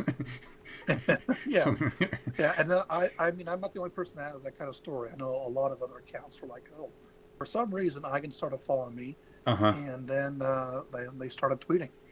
It's interesting too, because I've been on Twitter for about 14, 15 months, and just gone through all these stages with it, and it's super true that at those early moments where you're like, am I even doing this, whatever, a little bit of like positive attention from a big account from someone you think is cool is meaningful, Yeah. So I guess here's another question then. So I don't know what the question is, but I would be interested in hearing you kind of like riff on, in some ways, like the development of the aesthetic, like, the kind of spirit that's in like a tweet, you know, like, do you feel like that's always been a thing that like? Did you always think that way? Does that make sense? Like, were you? Yeah, You know what I mean? I think so. I think it does kind of capture a little bit of my spirit. I think a lot of it comes down to when I was 12, what did I like? What was I fascinated by at 12? So it's cryptids and old ruins and fantasy novels and science fiction and all those kind of things that animals, the things that I really liked when I was 12. And I think it's a little bit of that same spirit, the 12-year-old boy spirit that who read way too many books and was out wandering in the hills, walking all around I lived out in the country and walked everywhere every day. And that's kind of the spirit that's in there as well. And I also, there's a little bit of a kind of a zagging where everyone else is zigging, zigzag, that I saw so many people would make jokes about current events or, political Twitter, polemic Twitter, having a very strong, strident opinions about whatever the current news is up to date. So trying to kind of weave an opposite direction, kind of tacking against that. I kind of talk about whimsy Twitter, and it's kind of that counteraction to that very, very serious or kind of sneering, snide, mean, the kind of the mean aspect of Twitter. Totally. Just trying to pull away from that. There's nothing mean about it. At the same time, I try to avoid being too, cuddly cute all the time. Right. There's a quote in the Narnia series where they're talking about Aslan, and they say he's good, but he's not safe. He's good, but he's not safe. And so I think I want to have a little bit of that not safe edge, a little spooky, a little scary, without being, I guess over the line. Just a little bit of things in there that are a little bit darker. Yeah. Sometimes cause me to lose some followers. Right. But I don't want to be too cute and cuddly all the time. Yeah, it's interesting. I think there's something like, if I were to articulate, I'm glad you mentioned that, because I make these pictures, right? I try to I make these promo images, and I often, it's from someone I've been following, but like I haven't ever gone deep on like what is their thing. And so I'm trying to, so for example, Chaos Prime came on, and I did these promo images that were very, I kind of went for this, like, what do you call it? Like, trippy, kind of Lovecraftian, like your mind is being bent and broken by the beholding of some evil truths and whatever. And so, but a little bit for me, because I'm pretty interested in like aesthetics and stuff, it's a bit of a roll of the dice, because I hadn't like gone super deep on his stuff yet, and I'm like, does this work, etc. Likewise with you, I think there's something like, I'm glad you pointed out that it's not just the cuddly and cute thing, because there are probably a lot of accounts out there that are, pictures of children's books, period, or something like that, or just right. So I guess there is that kind of like wild or like the weirdness. There's a weird element, and there's also some kind of element of like play. Like I feel like the choose your own adventure thing, is important. Yeah, that's kind of, I think that is kind of what I'm trying to get. And I try to pick, when I pick pictures of animals, I generally tend to use wildlife rather than, cats. Cats are very, very popular on Twitter and internet in general.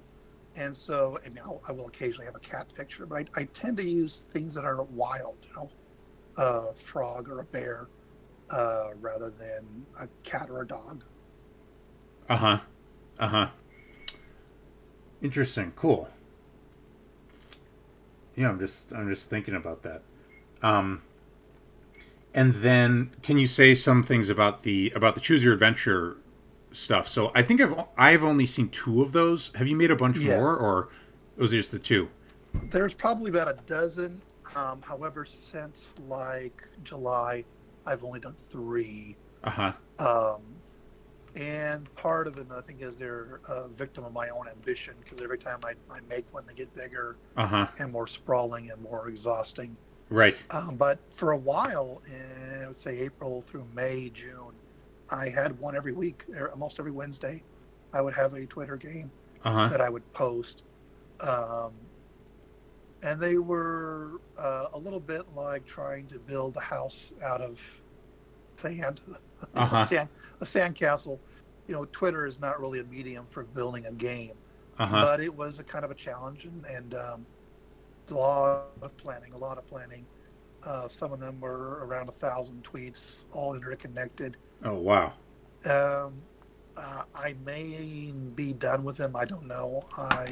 The last one was so much work, and it didn't seem to last much more than a day or two in the Twitter sphere. So maybe this summer I'll pick it up again.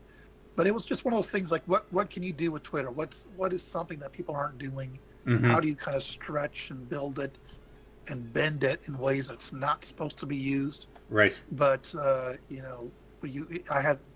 always had the Lego sets, and I would build it according to the picture in the box, and then I'd be like, okay, that's boring. Right. So then you do something totally different, and you use the bricks in a way they weren't meant to be built.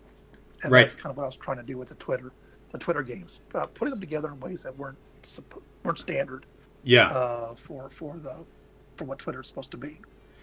I guess I'm also curious, like, have you, with that, are you still at a, like, and do you expect to stay at a, like, let's just keep making this because it's cool, or do you have some vision beyond that, like, no, it's really just because it's cool and fun, and I enjoyed it, and I was looking for a new challenge. I think one of the reasons why I'm just maybe putting on the back burner now is because with each game I was able to innovate something new. So like, okay, what if I was trying to create a world map using just tweets? What if I was trying to create inventory for the players with just tweets? Or create like a civilization? How would I create a civilization game using just tweets? Right. And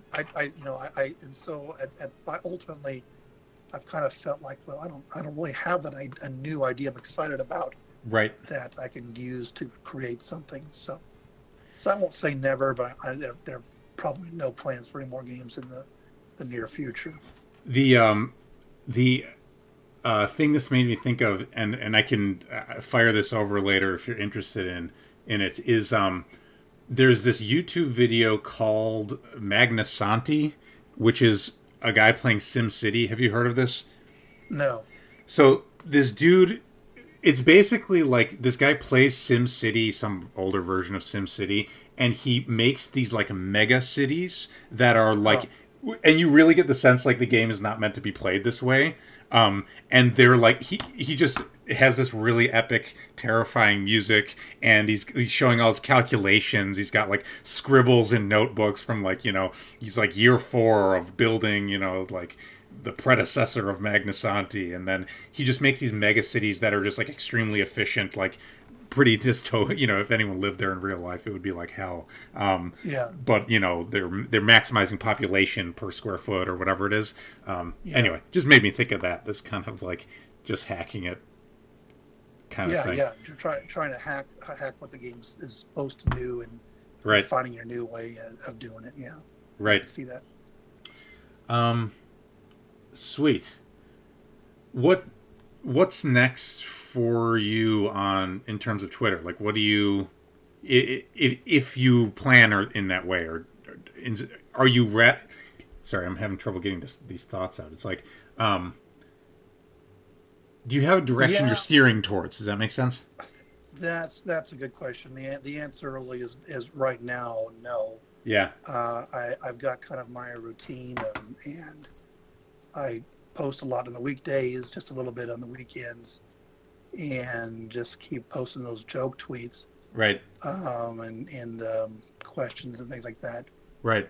So no, right now it kind of is just maintaining that same routine, and there's just the same routine I have every day with what I tweet and when, and what I retweet, and just plugging through there. So I'm not sure what's next. I think I might try to experiment here and there, and I usually do try to find something new every once in a while, throw it in there, see what people think, and Right. then I'll, okay, that didn't really work, pull something out. But Right. just a lot of stuff I throw out there. I probably write something like 120 tweets a week, and then post maybe 80, and then I delete half of them and start over again the next week. Huh. That pretty much takes all my free time right now. Oh, wow. I don't even know what my number is, because it's very interesting to hear you describe it that way, because there's like almost like a production line sense to it. I do this, like, I feel like I'm having like an emotional interaction with Twitter, where I'm like, I complain, I do this, I do that. I used to plan stuff out more. I used to plan like long threads, but it's interesting because you're kind of doing a different thing in a way. Yeah, it's very almost regimented. I even have that 10 o'clock tweet that I post every night. Say, goodbye. I have an alarm that I wake up every morning at 6:30 and I start retweeting. And it's just, I guess that almost sounds like it's confining or a prison, but it's part of, I like that routine. I like that routine of the way I do Twitter through the day. And it works with my schedule. I teach, I have office hours, but I find time here and there to do 30 seconds on Twitter, post something, and move on to something else. Right. We had a couple questions in the chat. Torval asked, is there ever going to be a ThinkWord archive with some basic curation? Not any plans on it. I mean, there is the deleted words account, which is basically the joke tweets that don't make the cut, don't get enough engagement. Right. And it's about half of them. And I will repost most of the deleted ones in deleted word. Sometimes there's jokes I think I could recycle or reuse. Oh, that's such a great picture, but that punchline didn't work. It didn't land. So I'll just throw it back in the pile and try to rework it. But the deleted word is about the closest I get to any kind of sense of archive about it. So then the ones you delete, is that because, are you kind of just trying to keep a timeline that is high quality, if that makes sense? Like if someone scrolled through that's part of it. I want to let the expression I often use is weeding. If you have 2 or 3 or 4 weak tweets and a strong tweet, then they tend to suck a little bit of the attention away from the good tweet. And because I have so many sitting in the draft tab, that there's no need to kind of, give this one a second, third, fourth, fifth chance. Right. Just put it away, put it in the deleted word, slap on the next one. I don't tend to be too sentimental or attached to any particular joke. Yeah. If I do get attached to a joke, I'll just leave it. But that doesn't happen very often. Like I said, there's just so many. You just post and go, and okay, it worked, it didn't work, and then you move on to the next one.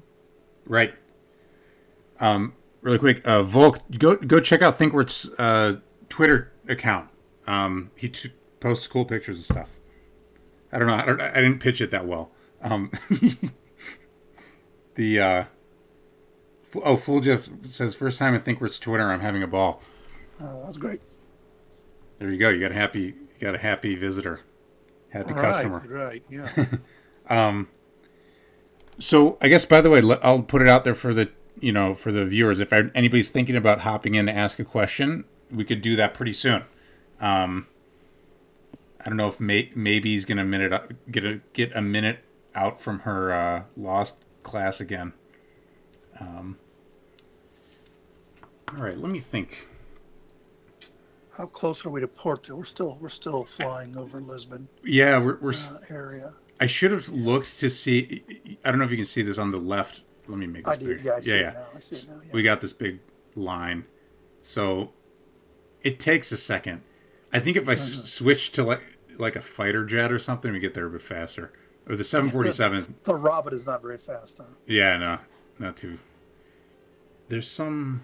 Here we go. Airspeed is like 85 knots. I think it's knots. It's probably knots. Okay. But yes, so this game, by the way, I don't know if you know much about it. We're flying over Bing Maps. Okay. So this is like what Yeah. the world actually looks like. I remember there was something kind of viral a few months ago about some place in Australia that had the wrong coordinates put in. So there was like a building that was 200 feet high, but it really wasn't. It's just the mistake in the data. Okay. Do you remember this? No, There was I some didn't. mistake in the data that was in the game. And so there's a random town, I think it was Australia, that had a 200-foot tall skyscraper that wasn't there in real life because of some mistake.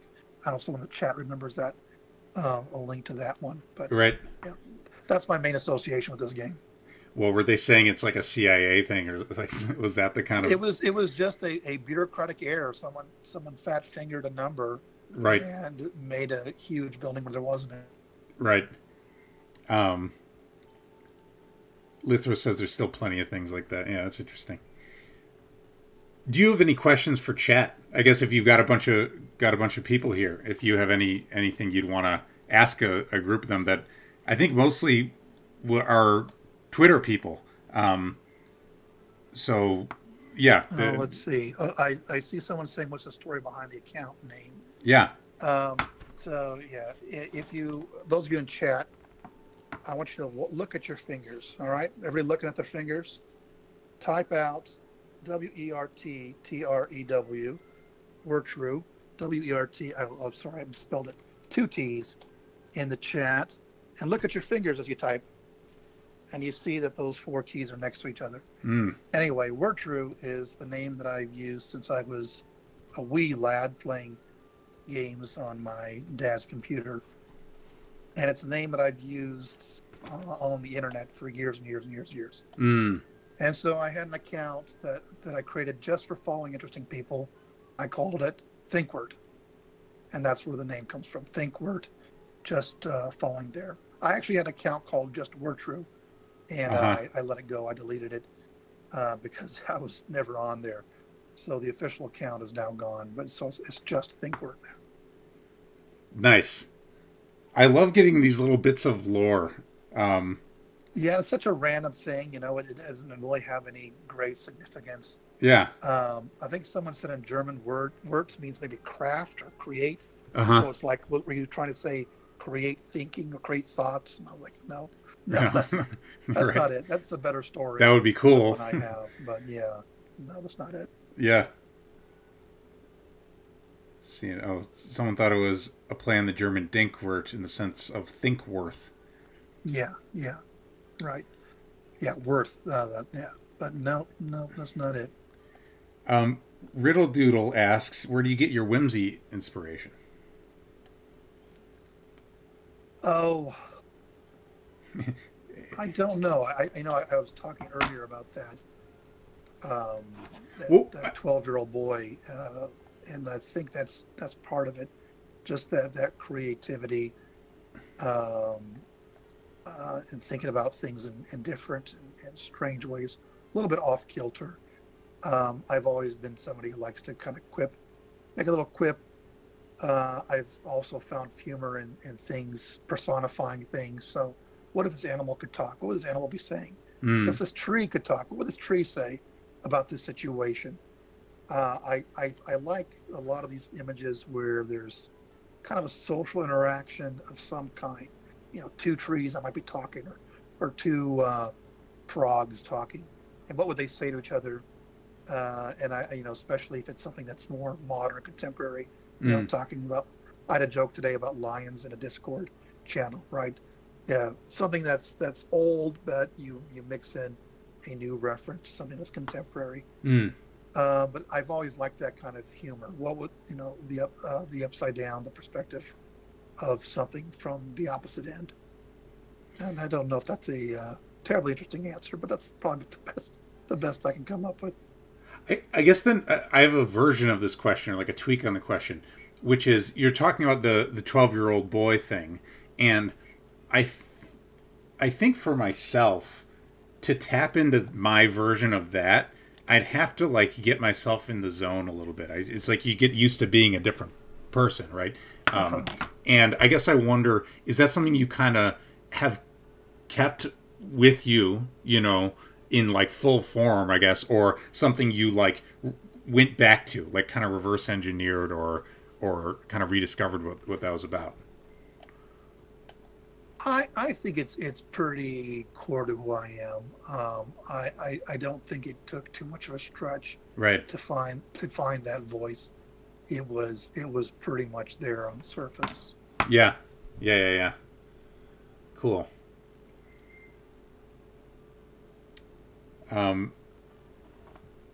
W says, sounds a little Aesop, a little Tolkien. The thing it made me think of actually was Disney. Just because I've been like early Disney, just because I've been listening to this Disney autobiography, and they're talking about like the animation and So this is a random question, but have you watched Pinocchio? Yeah. Pinocchio, I rewatched. We got Disney Plus maybe a year ago. Yeah. When it first came out, and I hadn't watched Pinocchio since I was a kid. Right. And I was just flabbergasted by that movie, because you do not know what's going to happen next. And there's so few movies that do that, where you cannot predict at all what's going to happen in the next scene. Right. Where it'll end up, where it will go. And it's just such I had an emotional experience watching Pinocchio that I've not had in a while, because it's just so amazing. So amazing where that movie goes. It may be, I think it is my favorite of the Disney movies. So I this is all in my mind because I've been listening to this book. Snow White was their first feature film, and there's this whole arc of the thing where it's like, you know, there's this question like, are people going to want to watch a feature film that's a cartoon? You know, like, will this work at all? And the way I'm hearing this story is that cartoons were mostly used for like kind of just like entertainment, like song and dance, like Felix the Cat type stuff. And but then apparently at the premiere, where like Clark Gable was at the premiere of Snow White, people were crying, you know, because, you know, like Snow White, it seems like she's dead. You know, all these bad things happen, and they've got like Grumpy coming out, and Grumpy's been like this, like, you know, he's grumpy, right? And then Grumpy starts crying, and there's this question of like, can we make tragedy with a cartoon? And the thing I remember about Pinocchio also, because I think Pinocchio was like the third one they made. The second was Bambi. There was a lot of debate about the character of Jiminy Cricket, and apparently early versions of the cricket looked too cricket-like, and then they finally, you know, a little creepy, right? An actual like insect, and then they basically just kind of made him like a guy and a little green guy in a suit. And the last bit I'll mention is that the character of Thumper apparently has some relation to Jiminy Cricket as the kind of wiser figure that's guiding the innocent protagonist. Yeah, I'm trying to think if maybe Pinocchio would be better without Jiminy Cricket. Right. He is kind of a counterbalancing force, but he holds back the anarchy, and the anarchy is what's interesting about Pinocchio. But I suppose that's maybe an idle question. I don't have an answer to that. Right. Well, it's this whole like kind of morality play in a way. Right. Yeah. And with the blue fairy at the end and all that. Right. I'll have to rewatch it. That's I appreciate the review. That does make me want to watch it again.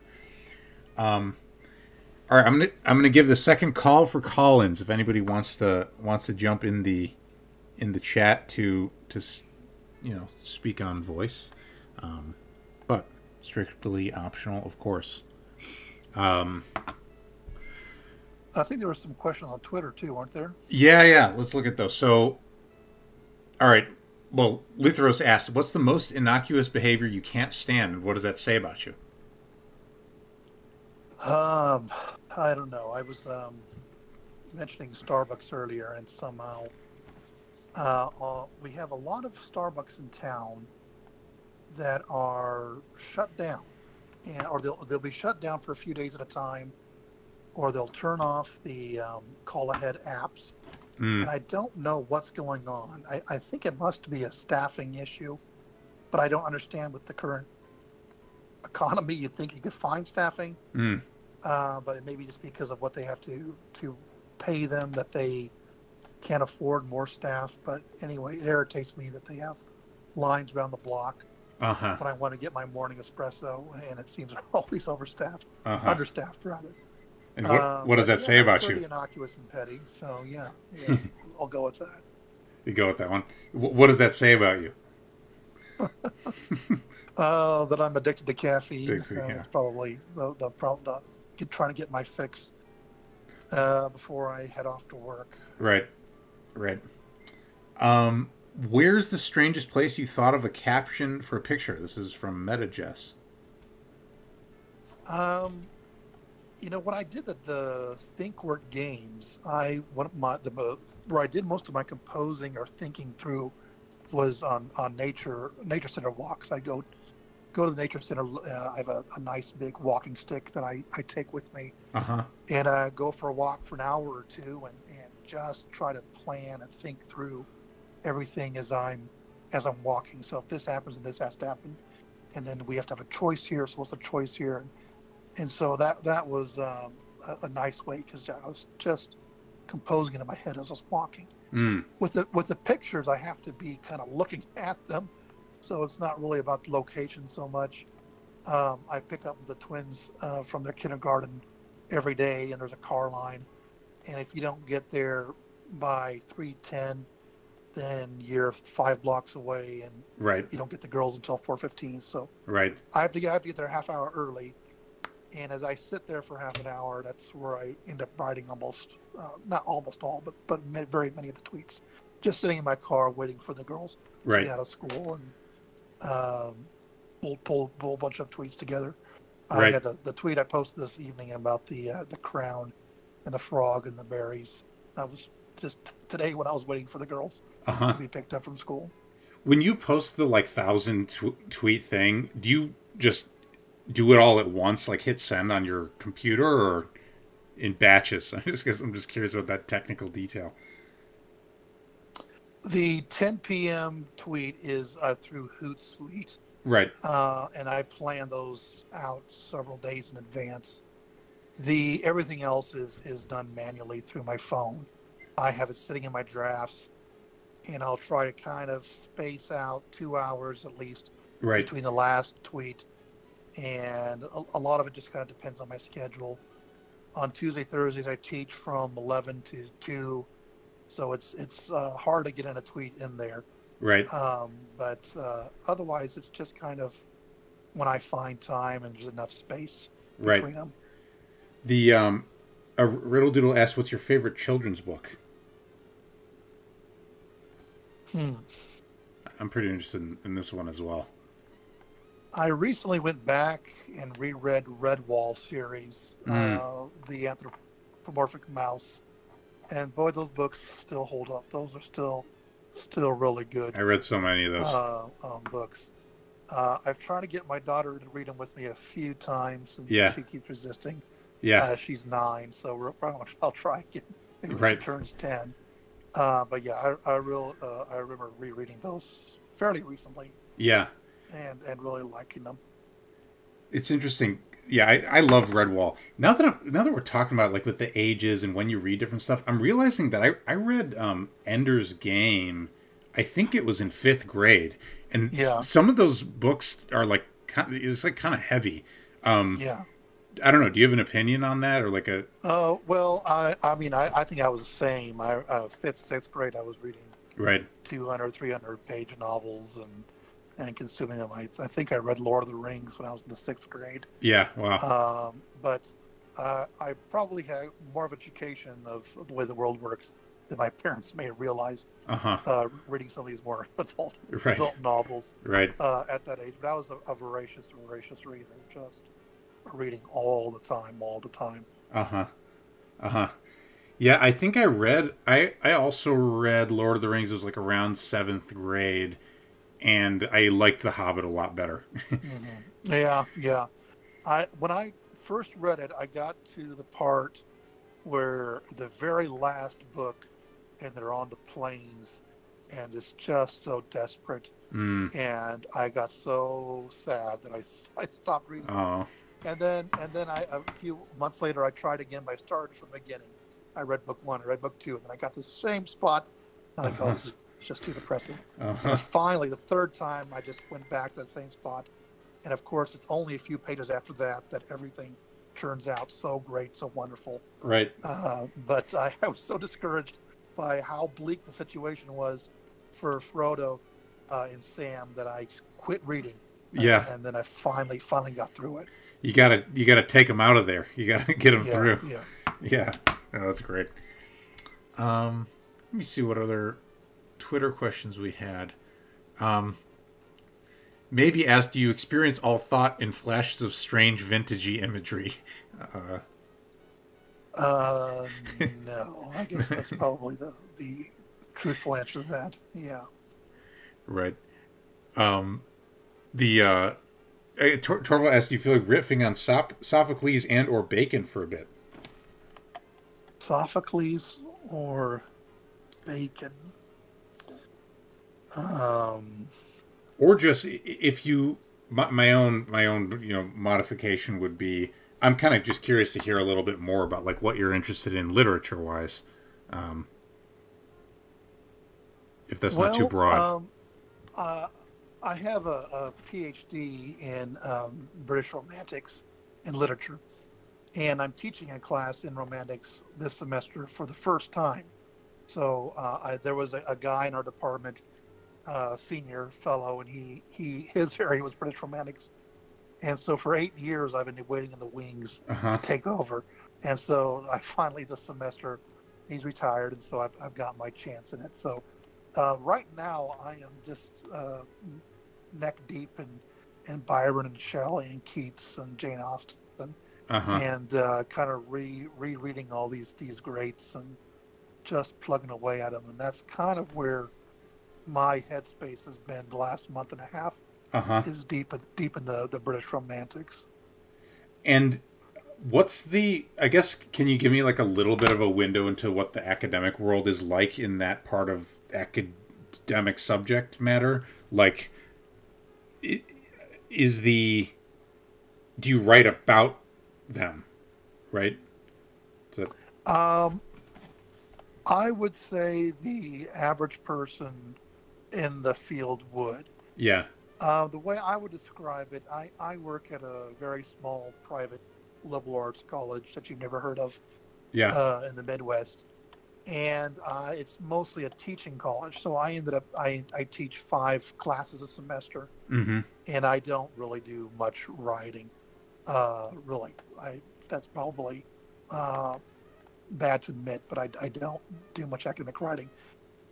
If you were a person in a standard university, you would be, and you'd be getting some fellowships and posting and trying to do those kind of things. But I have tenure, and I don't need to do that. I don't. Yeah. My position is secure, and so I can kind of do what I want, and I've got a nice little bubble where I'm at. And I have a lot of independence where I'm at, and I like it. Yeah, it sounds great. Man. I mean, a thing I think about a lot is just how astoundingly good some of these writers are, and just like I have a blog post I wrote about Michelangelo where it's just like I'm just thinking about this, just the like absolute power of like the human mind, to produce some of these great works. And it's just and then you're like, I'll write a story. It sort of it doesn't land quite the same, and so it's part of life, as a person who tries to create things. Well, we are getting close to our time. I'll keep you on as long as you're willing, but I do want to be able to get you out of here and back to your life and family in a timely fashion. So, unless you have more time falling out into your hands somehow, we could wrap up this section of the thing.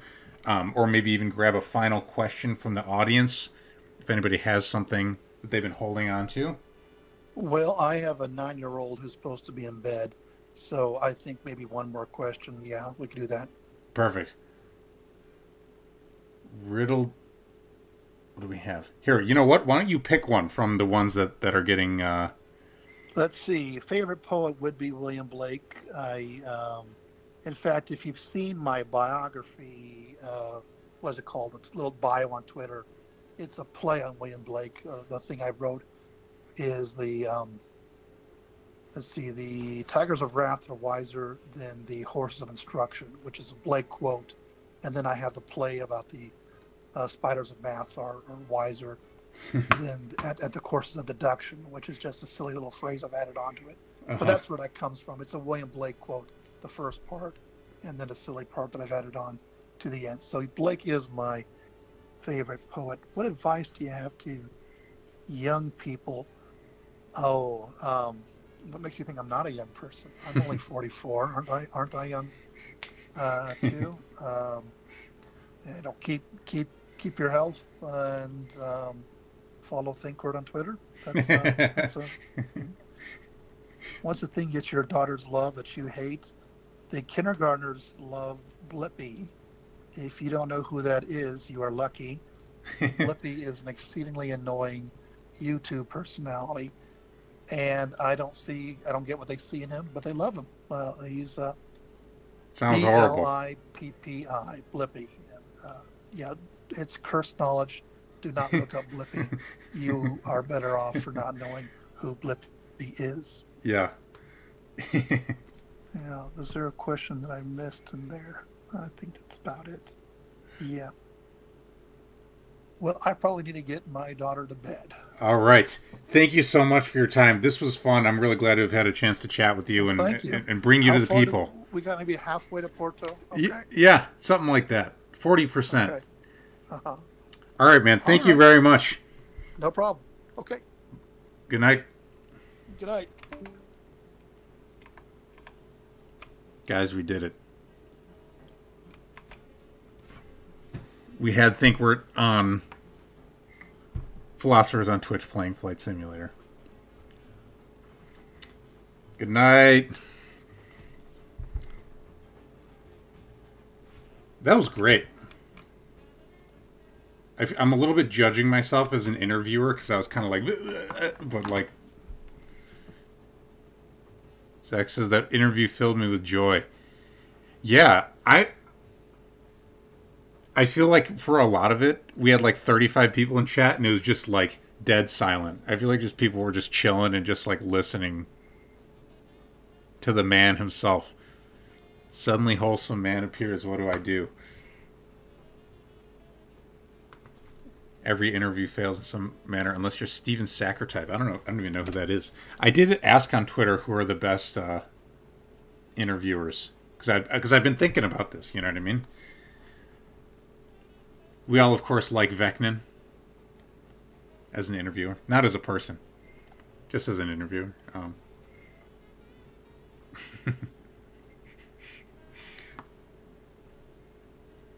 You consider him an aspirational figure. I just like it, I guess this is he may see this later. You get a new follow. Who dat?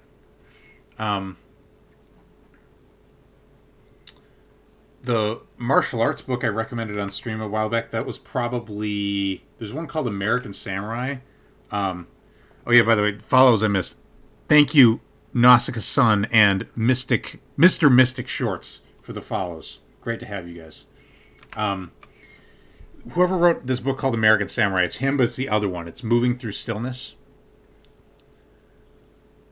I think we're just salt of the earth, but also in the sky. Yeah, he kind of... I don't know. He's got a great voice. He's got great energy. Tenured in, what did he say? English literature? Welcome to this podcast. The dude on Hot Ones always gets love. What are you saying?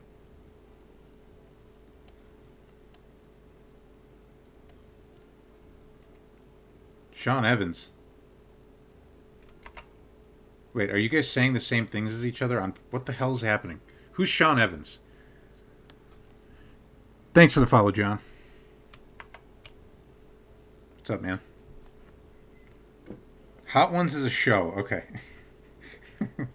Oh, I see. The Hot Ones guy.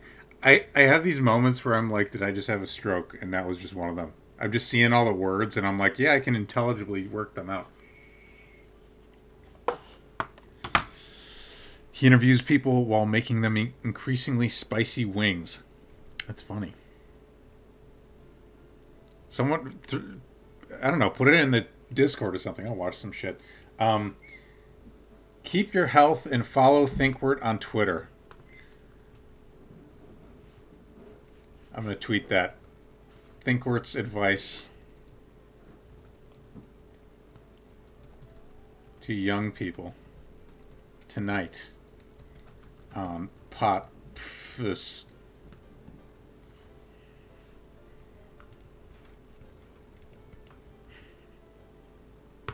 Amazing. Just had to get that out there. New reason to achieve fame is to appear on Hot Ones. Totally. It seems like a good premise. I like the Hot Wings thing. If you guys aren't trolling me. If you're not trolling me. Kirsty Bezos announced he's stepping down as Amazon CEO. Thought you might want to know. Oh, no, I know. I know. Yeah. We got a new guy.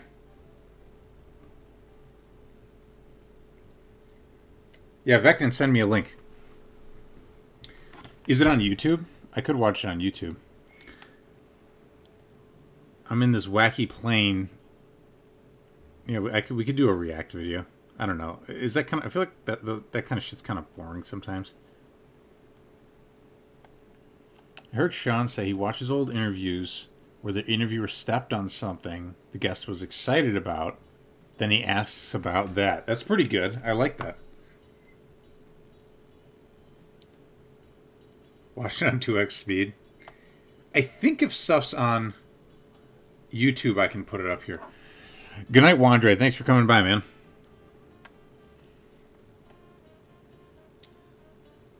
All right, well, we've got a little bit of time here, so we could, I don't know, we could do some fucking, watch some videos together. I'd be down. We could also do calls. Zach says, a lot of people have been on Hot Ones. You should check if your favorite actors and musicians have been on. Yeah, it's interesting. Should I just pause the plane? Shia LaBeouf? Yeah, I don't like Shia LaBeouf. You guys should just ask me my opinions on celebrities, and I'll just tell you. That's a game I would play. Actual cannibal Shia LaBeouf. I do fucking love that video. That video is amazing. I put the most recent episode in the Discord for you, Kevin Hart. Kevin Hart's okay.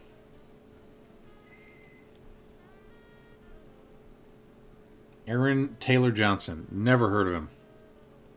Jude Law. I don't know why. I feel like he looks like a Nazi. That's what my brain says. I shouldn't say that. I shouldn't say that. That's what my brain says, though.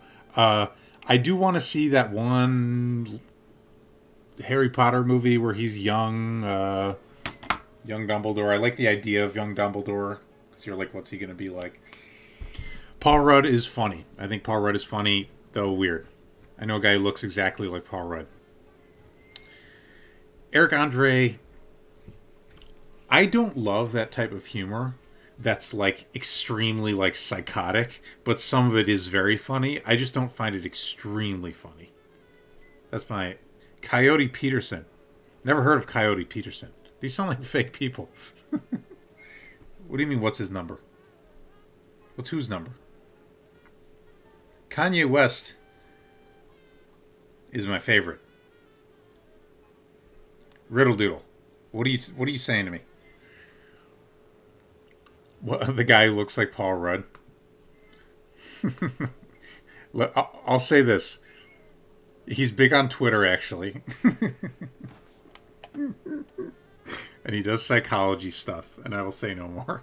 And I will neither confirm nor deny my judgment, but when you see it, when you see it, you'll be like, it's fucking Paul Rudd. Kevin Spacey, great actor. Full stop. He's a very good actor.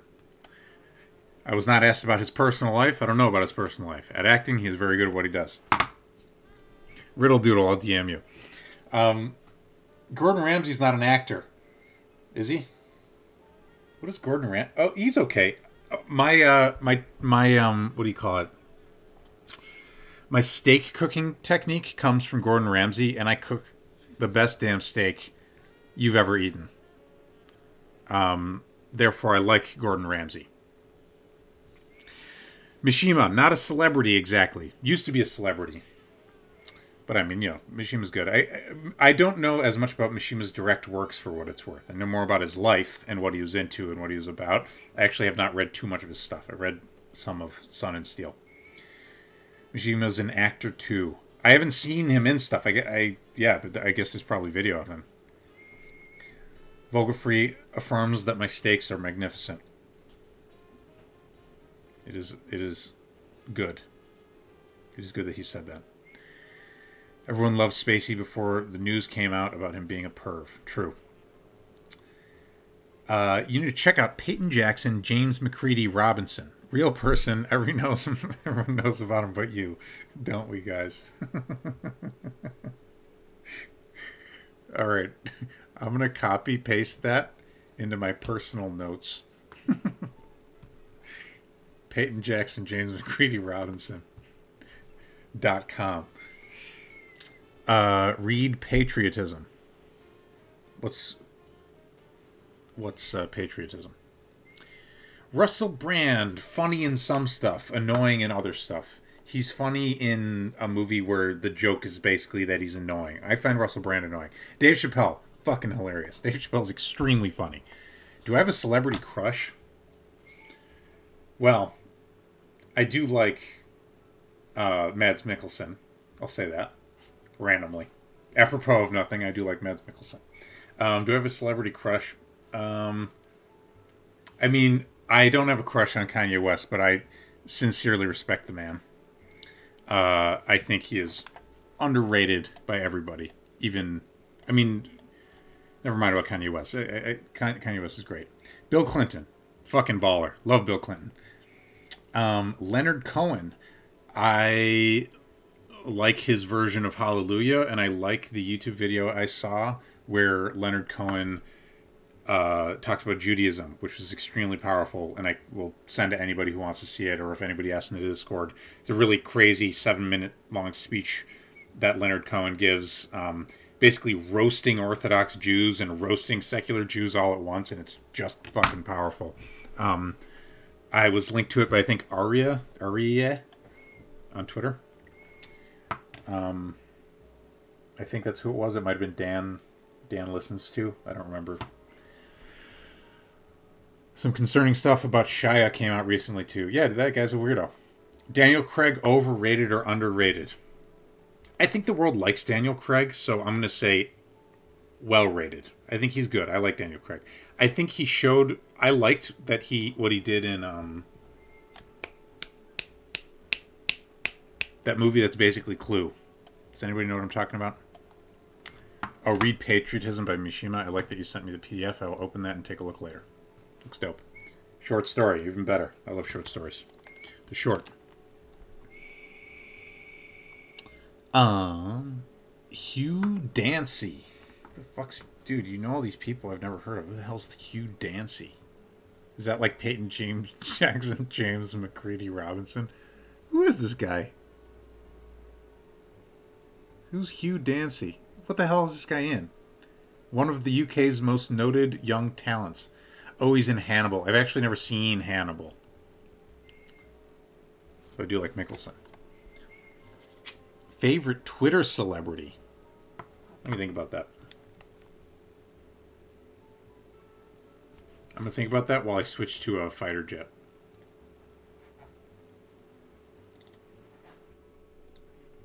Does Twitter celebrity mean a celebrity that's on Twitter, or like Twitter badass? I feel like you mean like a Twitter badass. Yeah, Knives Out. Thank you. Daniel Craig was pretty great in Knives Out because he had a great accent, And listen, I'm not the best judge of actors in the entire universe. I'll just say that I like that he had a badass accent in that. So I'm going to just screw with my volume settings a little bit. I stan Anna K.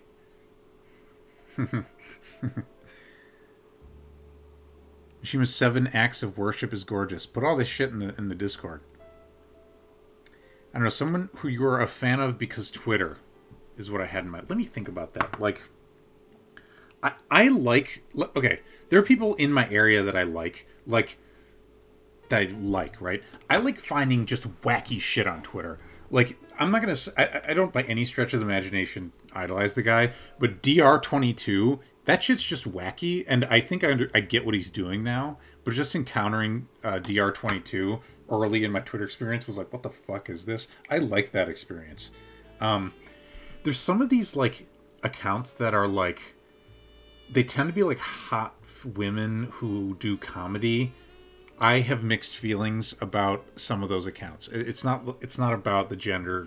There's some weird energy. I don't know how to describe what I'm saying. And I'll probably be drawn and quartered if I try to express a coherent opinion when I don't have coherent thoughts. But that's what I don't... I don't know. It's powerful, too. They're funny, too. Like Dana, whatever. She's funny.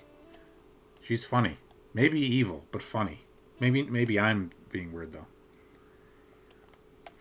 Hot women Twitter comedy often feels weirdly aggro to me, but also funny. Yeah, some of that shit's hilarious. Yeah, is it like aggressive? It's like... I don't know. There's something that modesty. I don't know, man. No one's going to get far by trying to promote an opinion about, like, modesty, because everyone thinks you're some kind of, like... None. But, being a funny girl on Twitter... I mean, smart funny girl on Twitter is like a superpower, yeah. I mean, Ayla's got the smart hot thing going on, and everyone loses their fucking minds about her, which is, in its own way, magnificent to behold. Just there's like an Ayla derangement syndrome. I want to think about your question more, Malty, about, like, Twitter crush.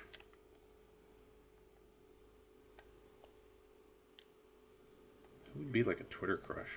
I don't know. I mean, there's people I like. And I'm thinking not just people I like. I'm thinking, like, their content, you know, their shit that I like. I don't know.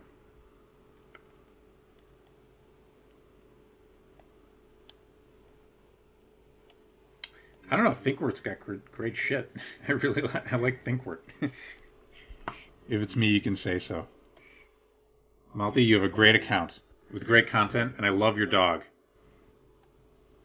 You have a wonderful dog.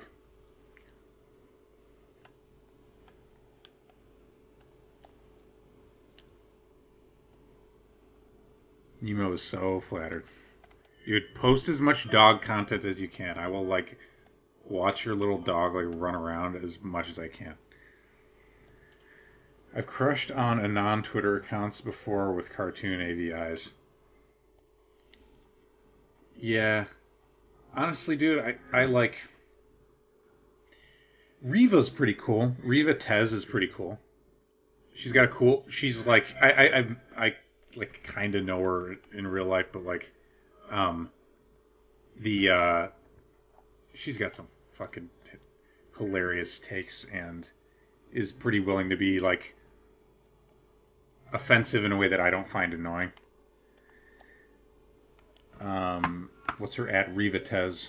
Let me type it. Something like that. She's great.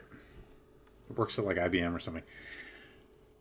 BAP is the Twitter crush after double dosing pre-workout. Double dosing what? Tren? You on Tren, brah?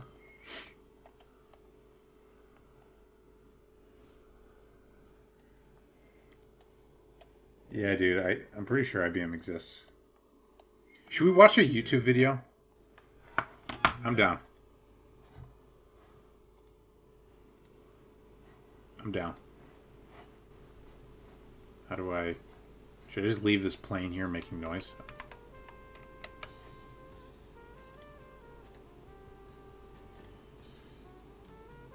I'm down.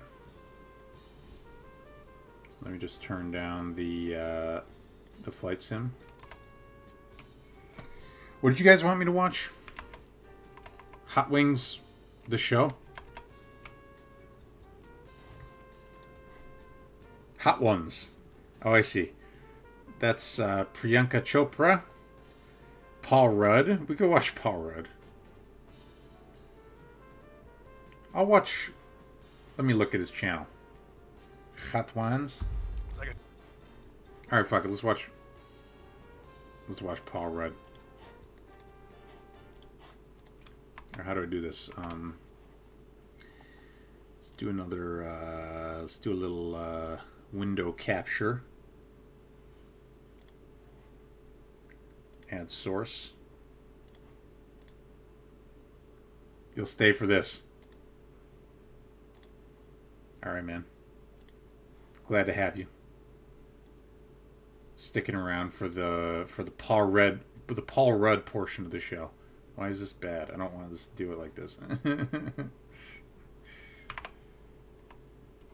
By the way, you guys should all start streaming. I want everyone here to start a Twitch stream so I can have like Twitch stream bros, and we can like host each other on our shows and like just hang out, man. Streaming. All right, let's do this. It's like a weather map. Like a storm's coming. Wait. Not ready yet. Do it like this, and then I'm going to put my face in front of it. There we go. Cool. And then category 7. You guys can hear this? What's up, Snap? Nah. We're watching Hey, what's going YouTube. on, everybody? For first week. Hold on. I feel like this guy's jumping on my show. This guy, Sean Evans, is jumping on my show. Vogelfrey, you're pretty good at video. Alright, you guys can hear. Alright, let's do this. Oh, he sells the hot sauce. I wonder how good of a... I wonder how much he gets paid for that sponsorship. That's what I want to know. We should send you the hot sauces. You can do your own hot ones for Twitch someday. I would totally do it. It's sort of a lot of work to get all those sauces. I feel like if I could get like a sauce flight, you know, if they probably sell a sauce flight together, right? We need another YouTube video.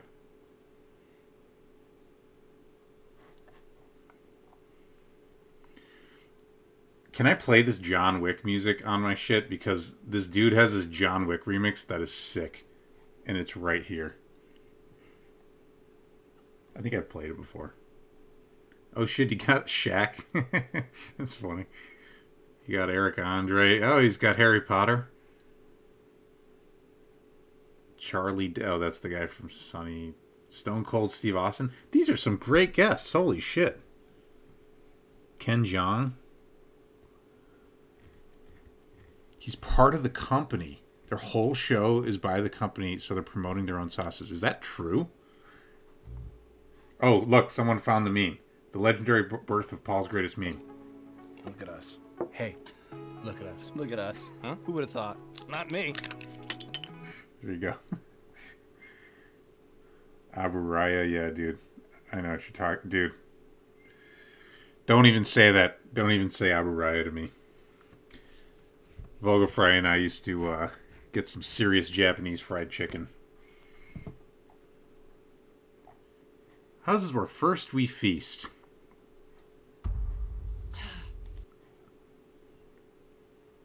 The show with hot questions and even hotter wings. First We Feast presents hot ones. Maybe it's on Wikipedia. Karage. From the ones I've seen, a lot of people say that the second or third to last one is the worst because it's got a tang to it or something. That sounds painful. The tang. The tang. Yo, I'm going to show you guys some shit. I can show you guys some shit. I'll show you my watch history. I don't care. I did watch some James Stuber videos. I did take a look at these. I watched my own videos. Hose in My Room by Ludacris. Great. I've been watching this Kanye West. I'm actually much further through it than this one. Snap, nah. Yeah, dude. I've been returning to the greats. This is the Kanye interview that I sent to you, Vectin, and told you to watch. We got some Filthy Frank in here. Ravioli. Some cyberpunk music. It's a lot of music. You watched it? Good. Good. How do I go to favorites? I think this is not the account that I use. Welcome to this podcast. Oh, we gotta follow. Mr. Absurd. Thanks for joining us, man. Welcome. These are my favorites. Some Peace Walker back. Okay, I just don't know what gets me kicked off because of terms of service. I'm gonna put some Peace Walker shit in the fucking Discord because it's great. This is some cool shit. Let me just throw this in the Discord. Where's the Discord? I don't know, general, I guess. Why not?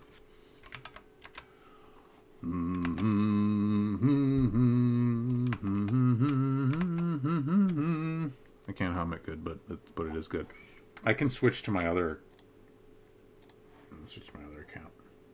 A lot of music. A lot of faves.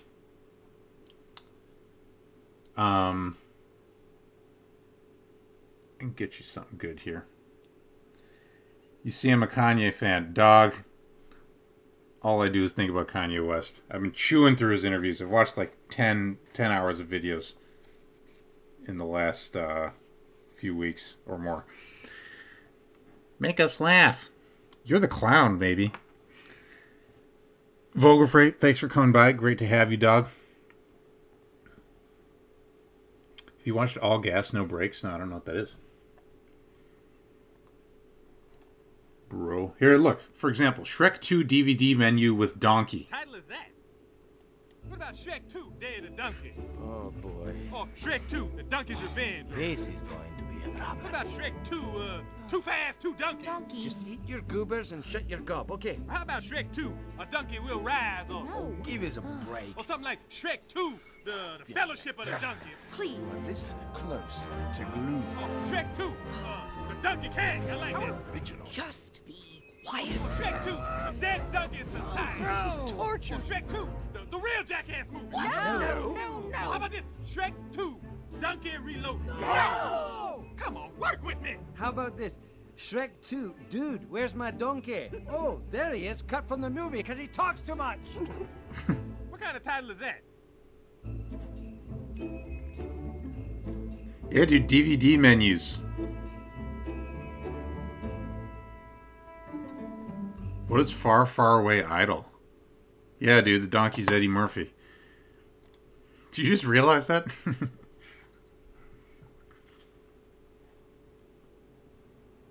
This one's very funny. This one's very funny. We can just watch some cute shit. There you go.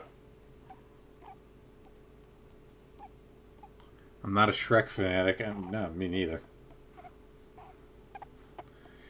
Look at this squeaky little dude. Dogs are clearly related to bats. This is why we have COVID. This happened in 2016. Yeah, that's the one. They're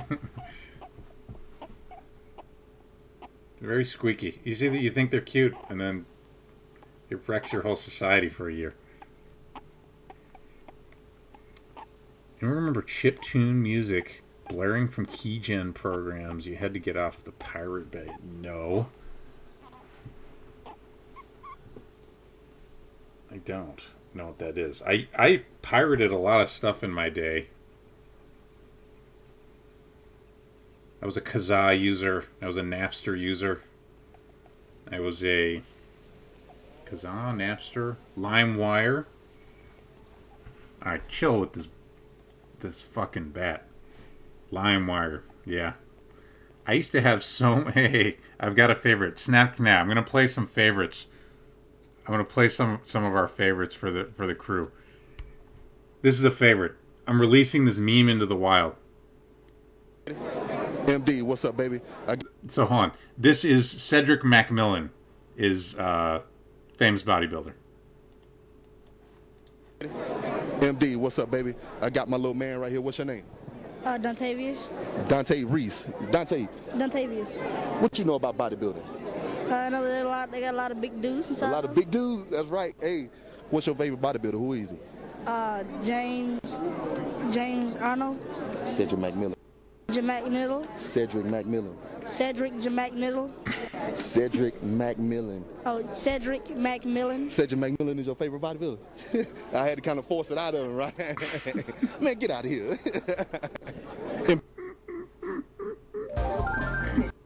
It's so fucking funny. MD, what's up, baby? Who's your favorite bodybuilder? James Arnold? Get me out of here. His arm is enormous, yeah.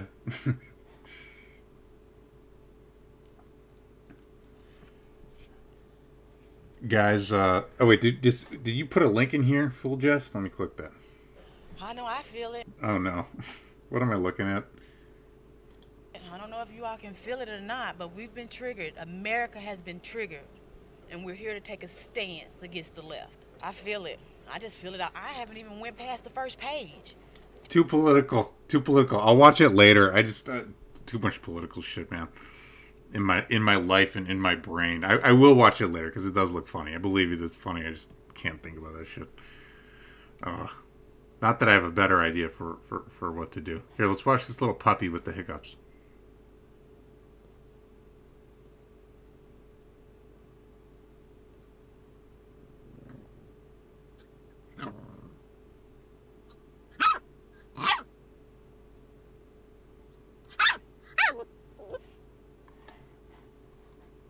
That's pretty good.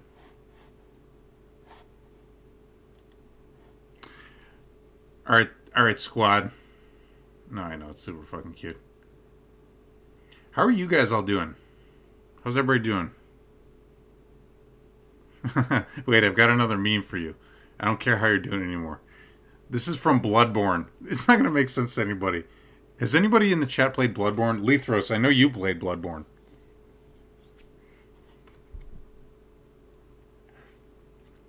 Fool Jeff? Alright, if we've got at least 2 people and me in the chat, and Snapka's played Bloodborne, so we're playing this.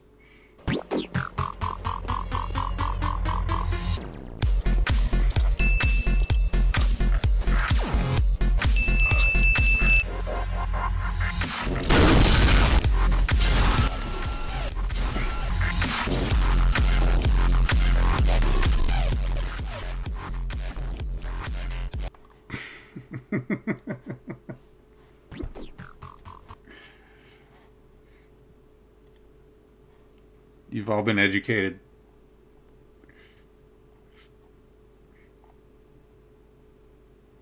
I think we lost a couple viewers. It was too loud.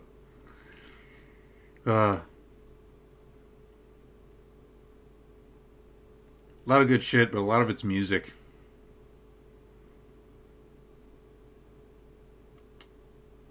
Hey, look. Alexander technique. See, I was into it before it was cool.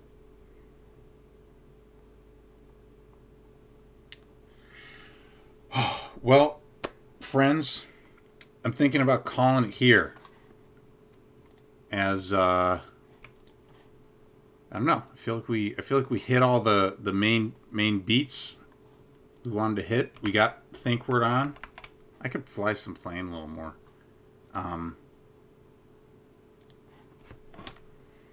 are y'all feeling? Snap Canal, what are you linking me? Been a fun time. Dope. Nah, I can't put that on. I can't put that. I don't know what it is, but I'm not putting it on. Yeah, dude. No, so we're going to get, I believe we've got Divya Eden next week. After that, I don't have it super locked down, but we'll find some cool people. If you guys have anyone who's still hanging on, by the way, thanks for chilling. It's always great to have you guys. I feel like you're my crew, you know, in like the airplane sense and in a deeper sense than that. If there's anybody who you think would be a good pick, let me know, or just at them and tell them to go on my show. That'd be pretty good. When is Celine coming out? Good question. I gotta figure that out because Celine's gotta have a baby, and I feel like after baby she'll be, busy. Celine was good, yeah, for sure. Get her before Babby comes. Does anybody know when Babby's coming? Thank you, Mr. Absurd. We do try for it, even when the plane's going like this, just chilling. End of the month. Oh there. Reestablish control. Mid to late February. That's super soon.